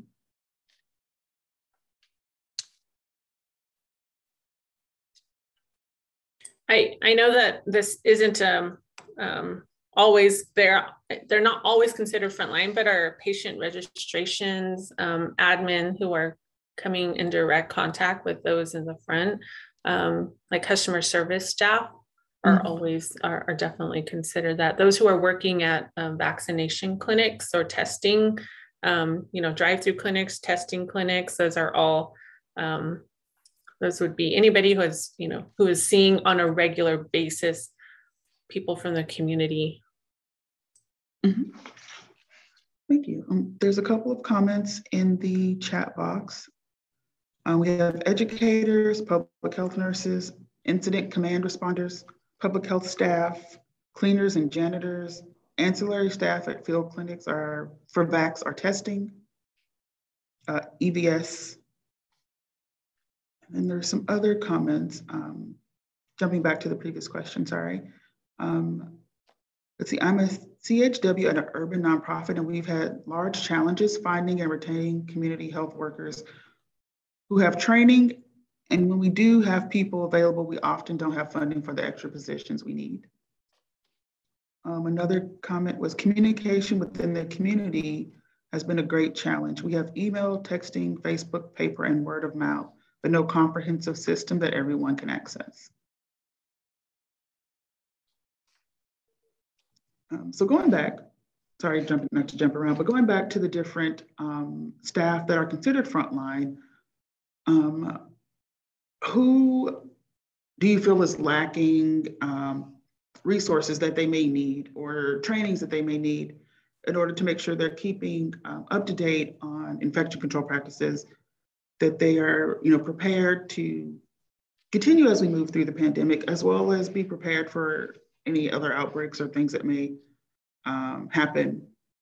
We know different communities have had to deal with a hantavirus outbreak or Rocky Mountain spotted fever outbreaks while also dealing with COVID-19. So what other type of resources or trainings, guidance can we offer to help build that capacity with the entire group of frontline workers, from the janitors and cleaners to the public health staff to patient registration? Let's see, we have a comment in the chat box. EVS, patient registration, customer service are all under trained staff. Okay, thank you for sharing that. Thank you.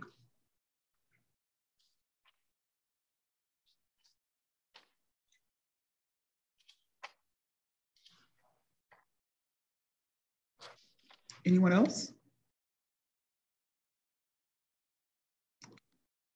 Let's see, we have non-clinical staff would benefit from training on when and how to use PPE. Thank you.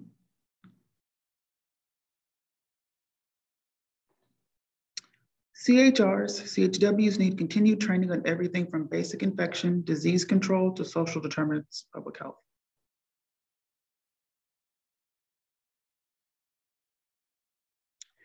Do we have anyone from dental care or dental assistants that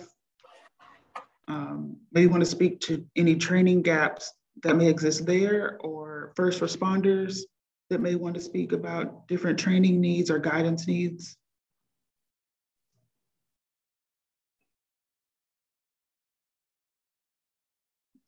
Another comment in the chat box was, we seem to have a lack of social workers during the pandemic. We had one who was very busy. Yes, we did have a few people mention behavioral health needs, which I will include the social workers in there, around infection control and how they've been impacted during the pandemic.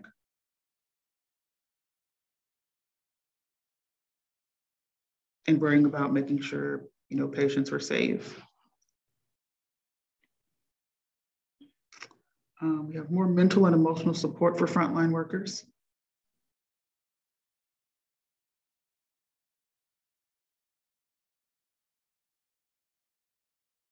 Hi, Courtney. So I just want to kind of piggyback on your question too, about, like, so it seems like we talked about before that there's a diverse staff with various needs for training and infection control.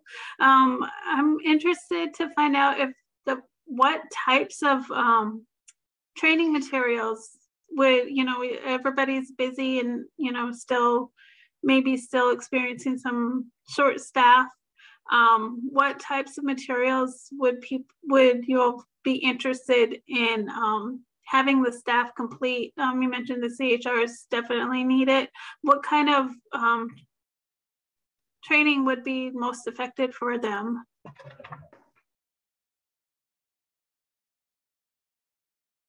So there is a comment in the chat box that kind of a little bit speaks to that.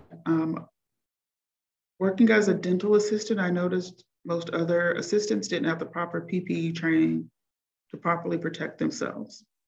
So kind of piggybacking on Carmen, would that be a demonstration video that may be needed for those staff members on how to properly wear PPE? Would that be a mini virtual training that you can take that's self-paced? Or is it just a job aid or a poster you can post on the wall? Someone did mention toolkits in the chat box.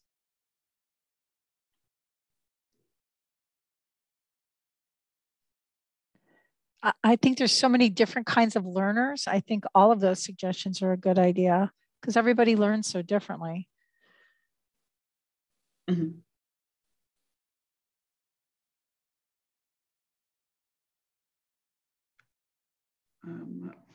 Some other comments, there was psychological first aid, which goes back to the mental and emotional support for frontline workers. And then toolkits on preventing and managing burnout.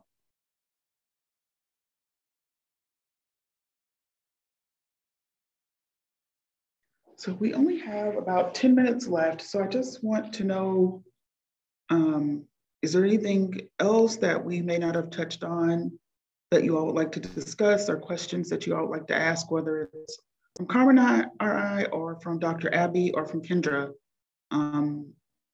that you may not have gotten answered earlier that we can touch on before we wrap up?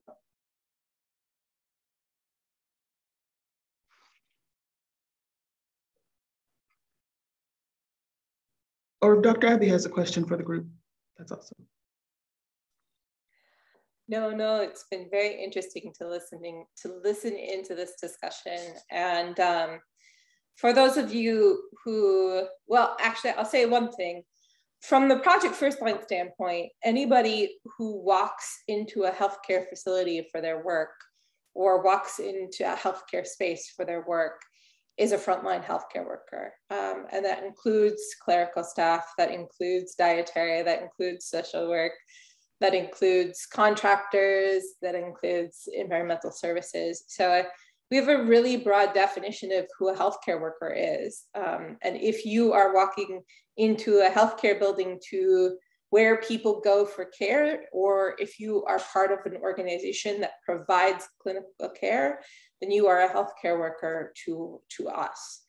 And so that's where we come at it from. And I think, when even in technical guidance for the CDC, when you see people referring to healthcare workers, they truly do mean that whole group as frontline workers. Even if you feel like you're not, you feel like you're sitting in a back office. That's not the case for us.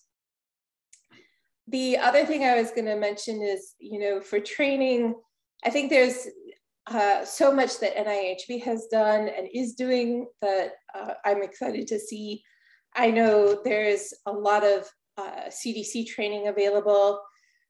Free training wise, Madeline, to go at that, there's a number of things. If you're in a long-term care setting, CDC does have a full nursing home suite of infection control care that has been written, and it's not Project Firstline, but it's our division, the Division of Healthcare Quality Promotion.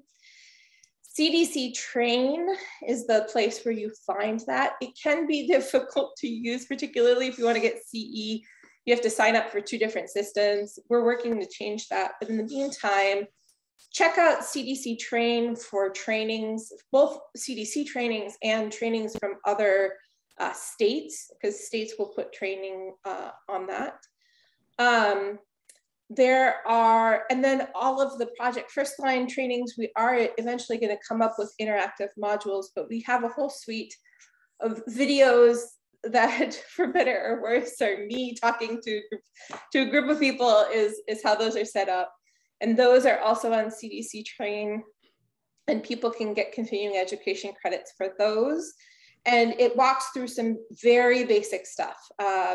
This was from what we created during COVID, and it's still on our website, and I'll put that address in the chat here real quick. But it is things like PPE, things like how to do a user seal check on an N95, what source control is and how it works, things like what are viruses, right? So that people understand what we're talking about when we talk about a virus and COVID-19 and how things work. Oh, thank you, Courtney, for putting that on. Perfect. And so all of these resources are really aimed at people with no microbiological or clinical background, and so can be really used for anyone in the healthcare space. So please don't hesitate to use them. They're there for your taking, they're free, and there's a bunch of slide sets that go with them if you want to be the one to lead a training. We have toolkits for that. And on and on and on. So those are our resources. We also, along with NIHB and others, do web trainings every so often. And so if you check in with Project Firstline partners, you may find that there's something geared towards your particular partner group. So those are all my pitches for please check out Project Firstline, because we have a lot of stuff for training. And it's all free. Paid for already, and so people are able to access it as needed. And yes, don't hesitate to reach out to us through NIHB if there are things that you are interested in. The only caveat is Project Firstline specifically focuses only in healthcare settings. So the non-healthcare settings are not part of Project Firstline. But that isn't to say that we don't want to hear your interest in that too. And I know NIHB is working on that in other projects and in other ways. So I will stop there, and please don't hesitate to ask more questions here.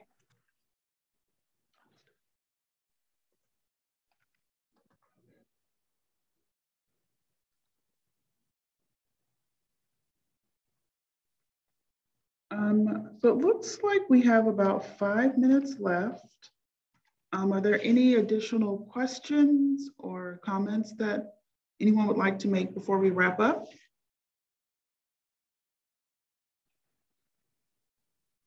I do want to mention, Carmen and I, we did share quite a few links in the chat box, so we do suggest everyone take a look at those.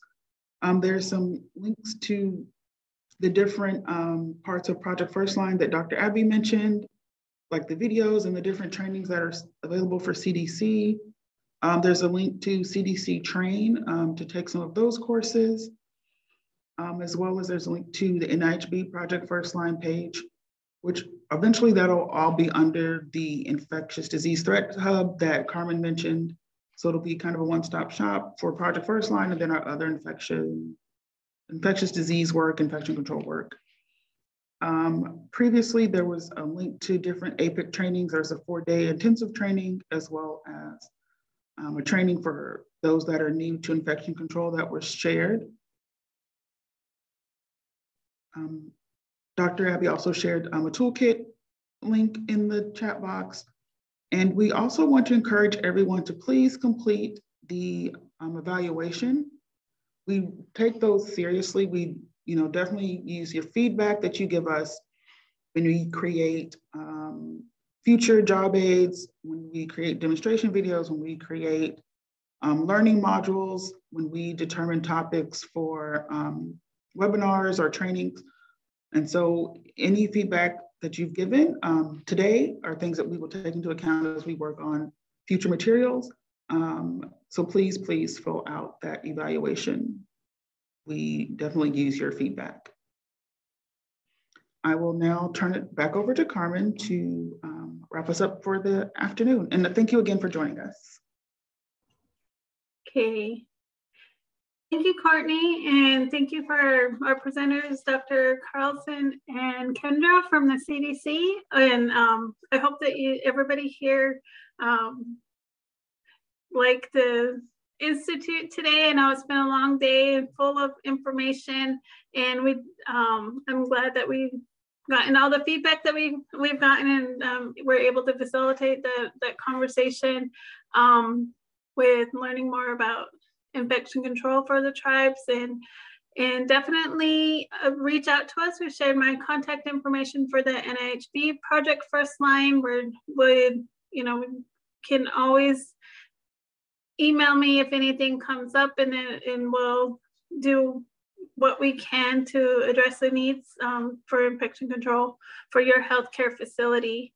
Also, I just wanted to mention that we are coming up at the end of our session. We do have other sessions this afternoon or this evening for the PPHS conference. So in about an hour, I believe, we have a dental presentation, a dental institute, and we're glad that you joined. Please reach out to me with any infection control needs. Thank you.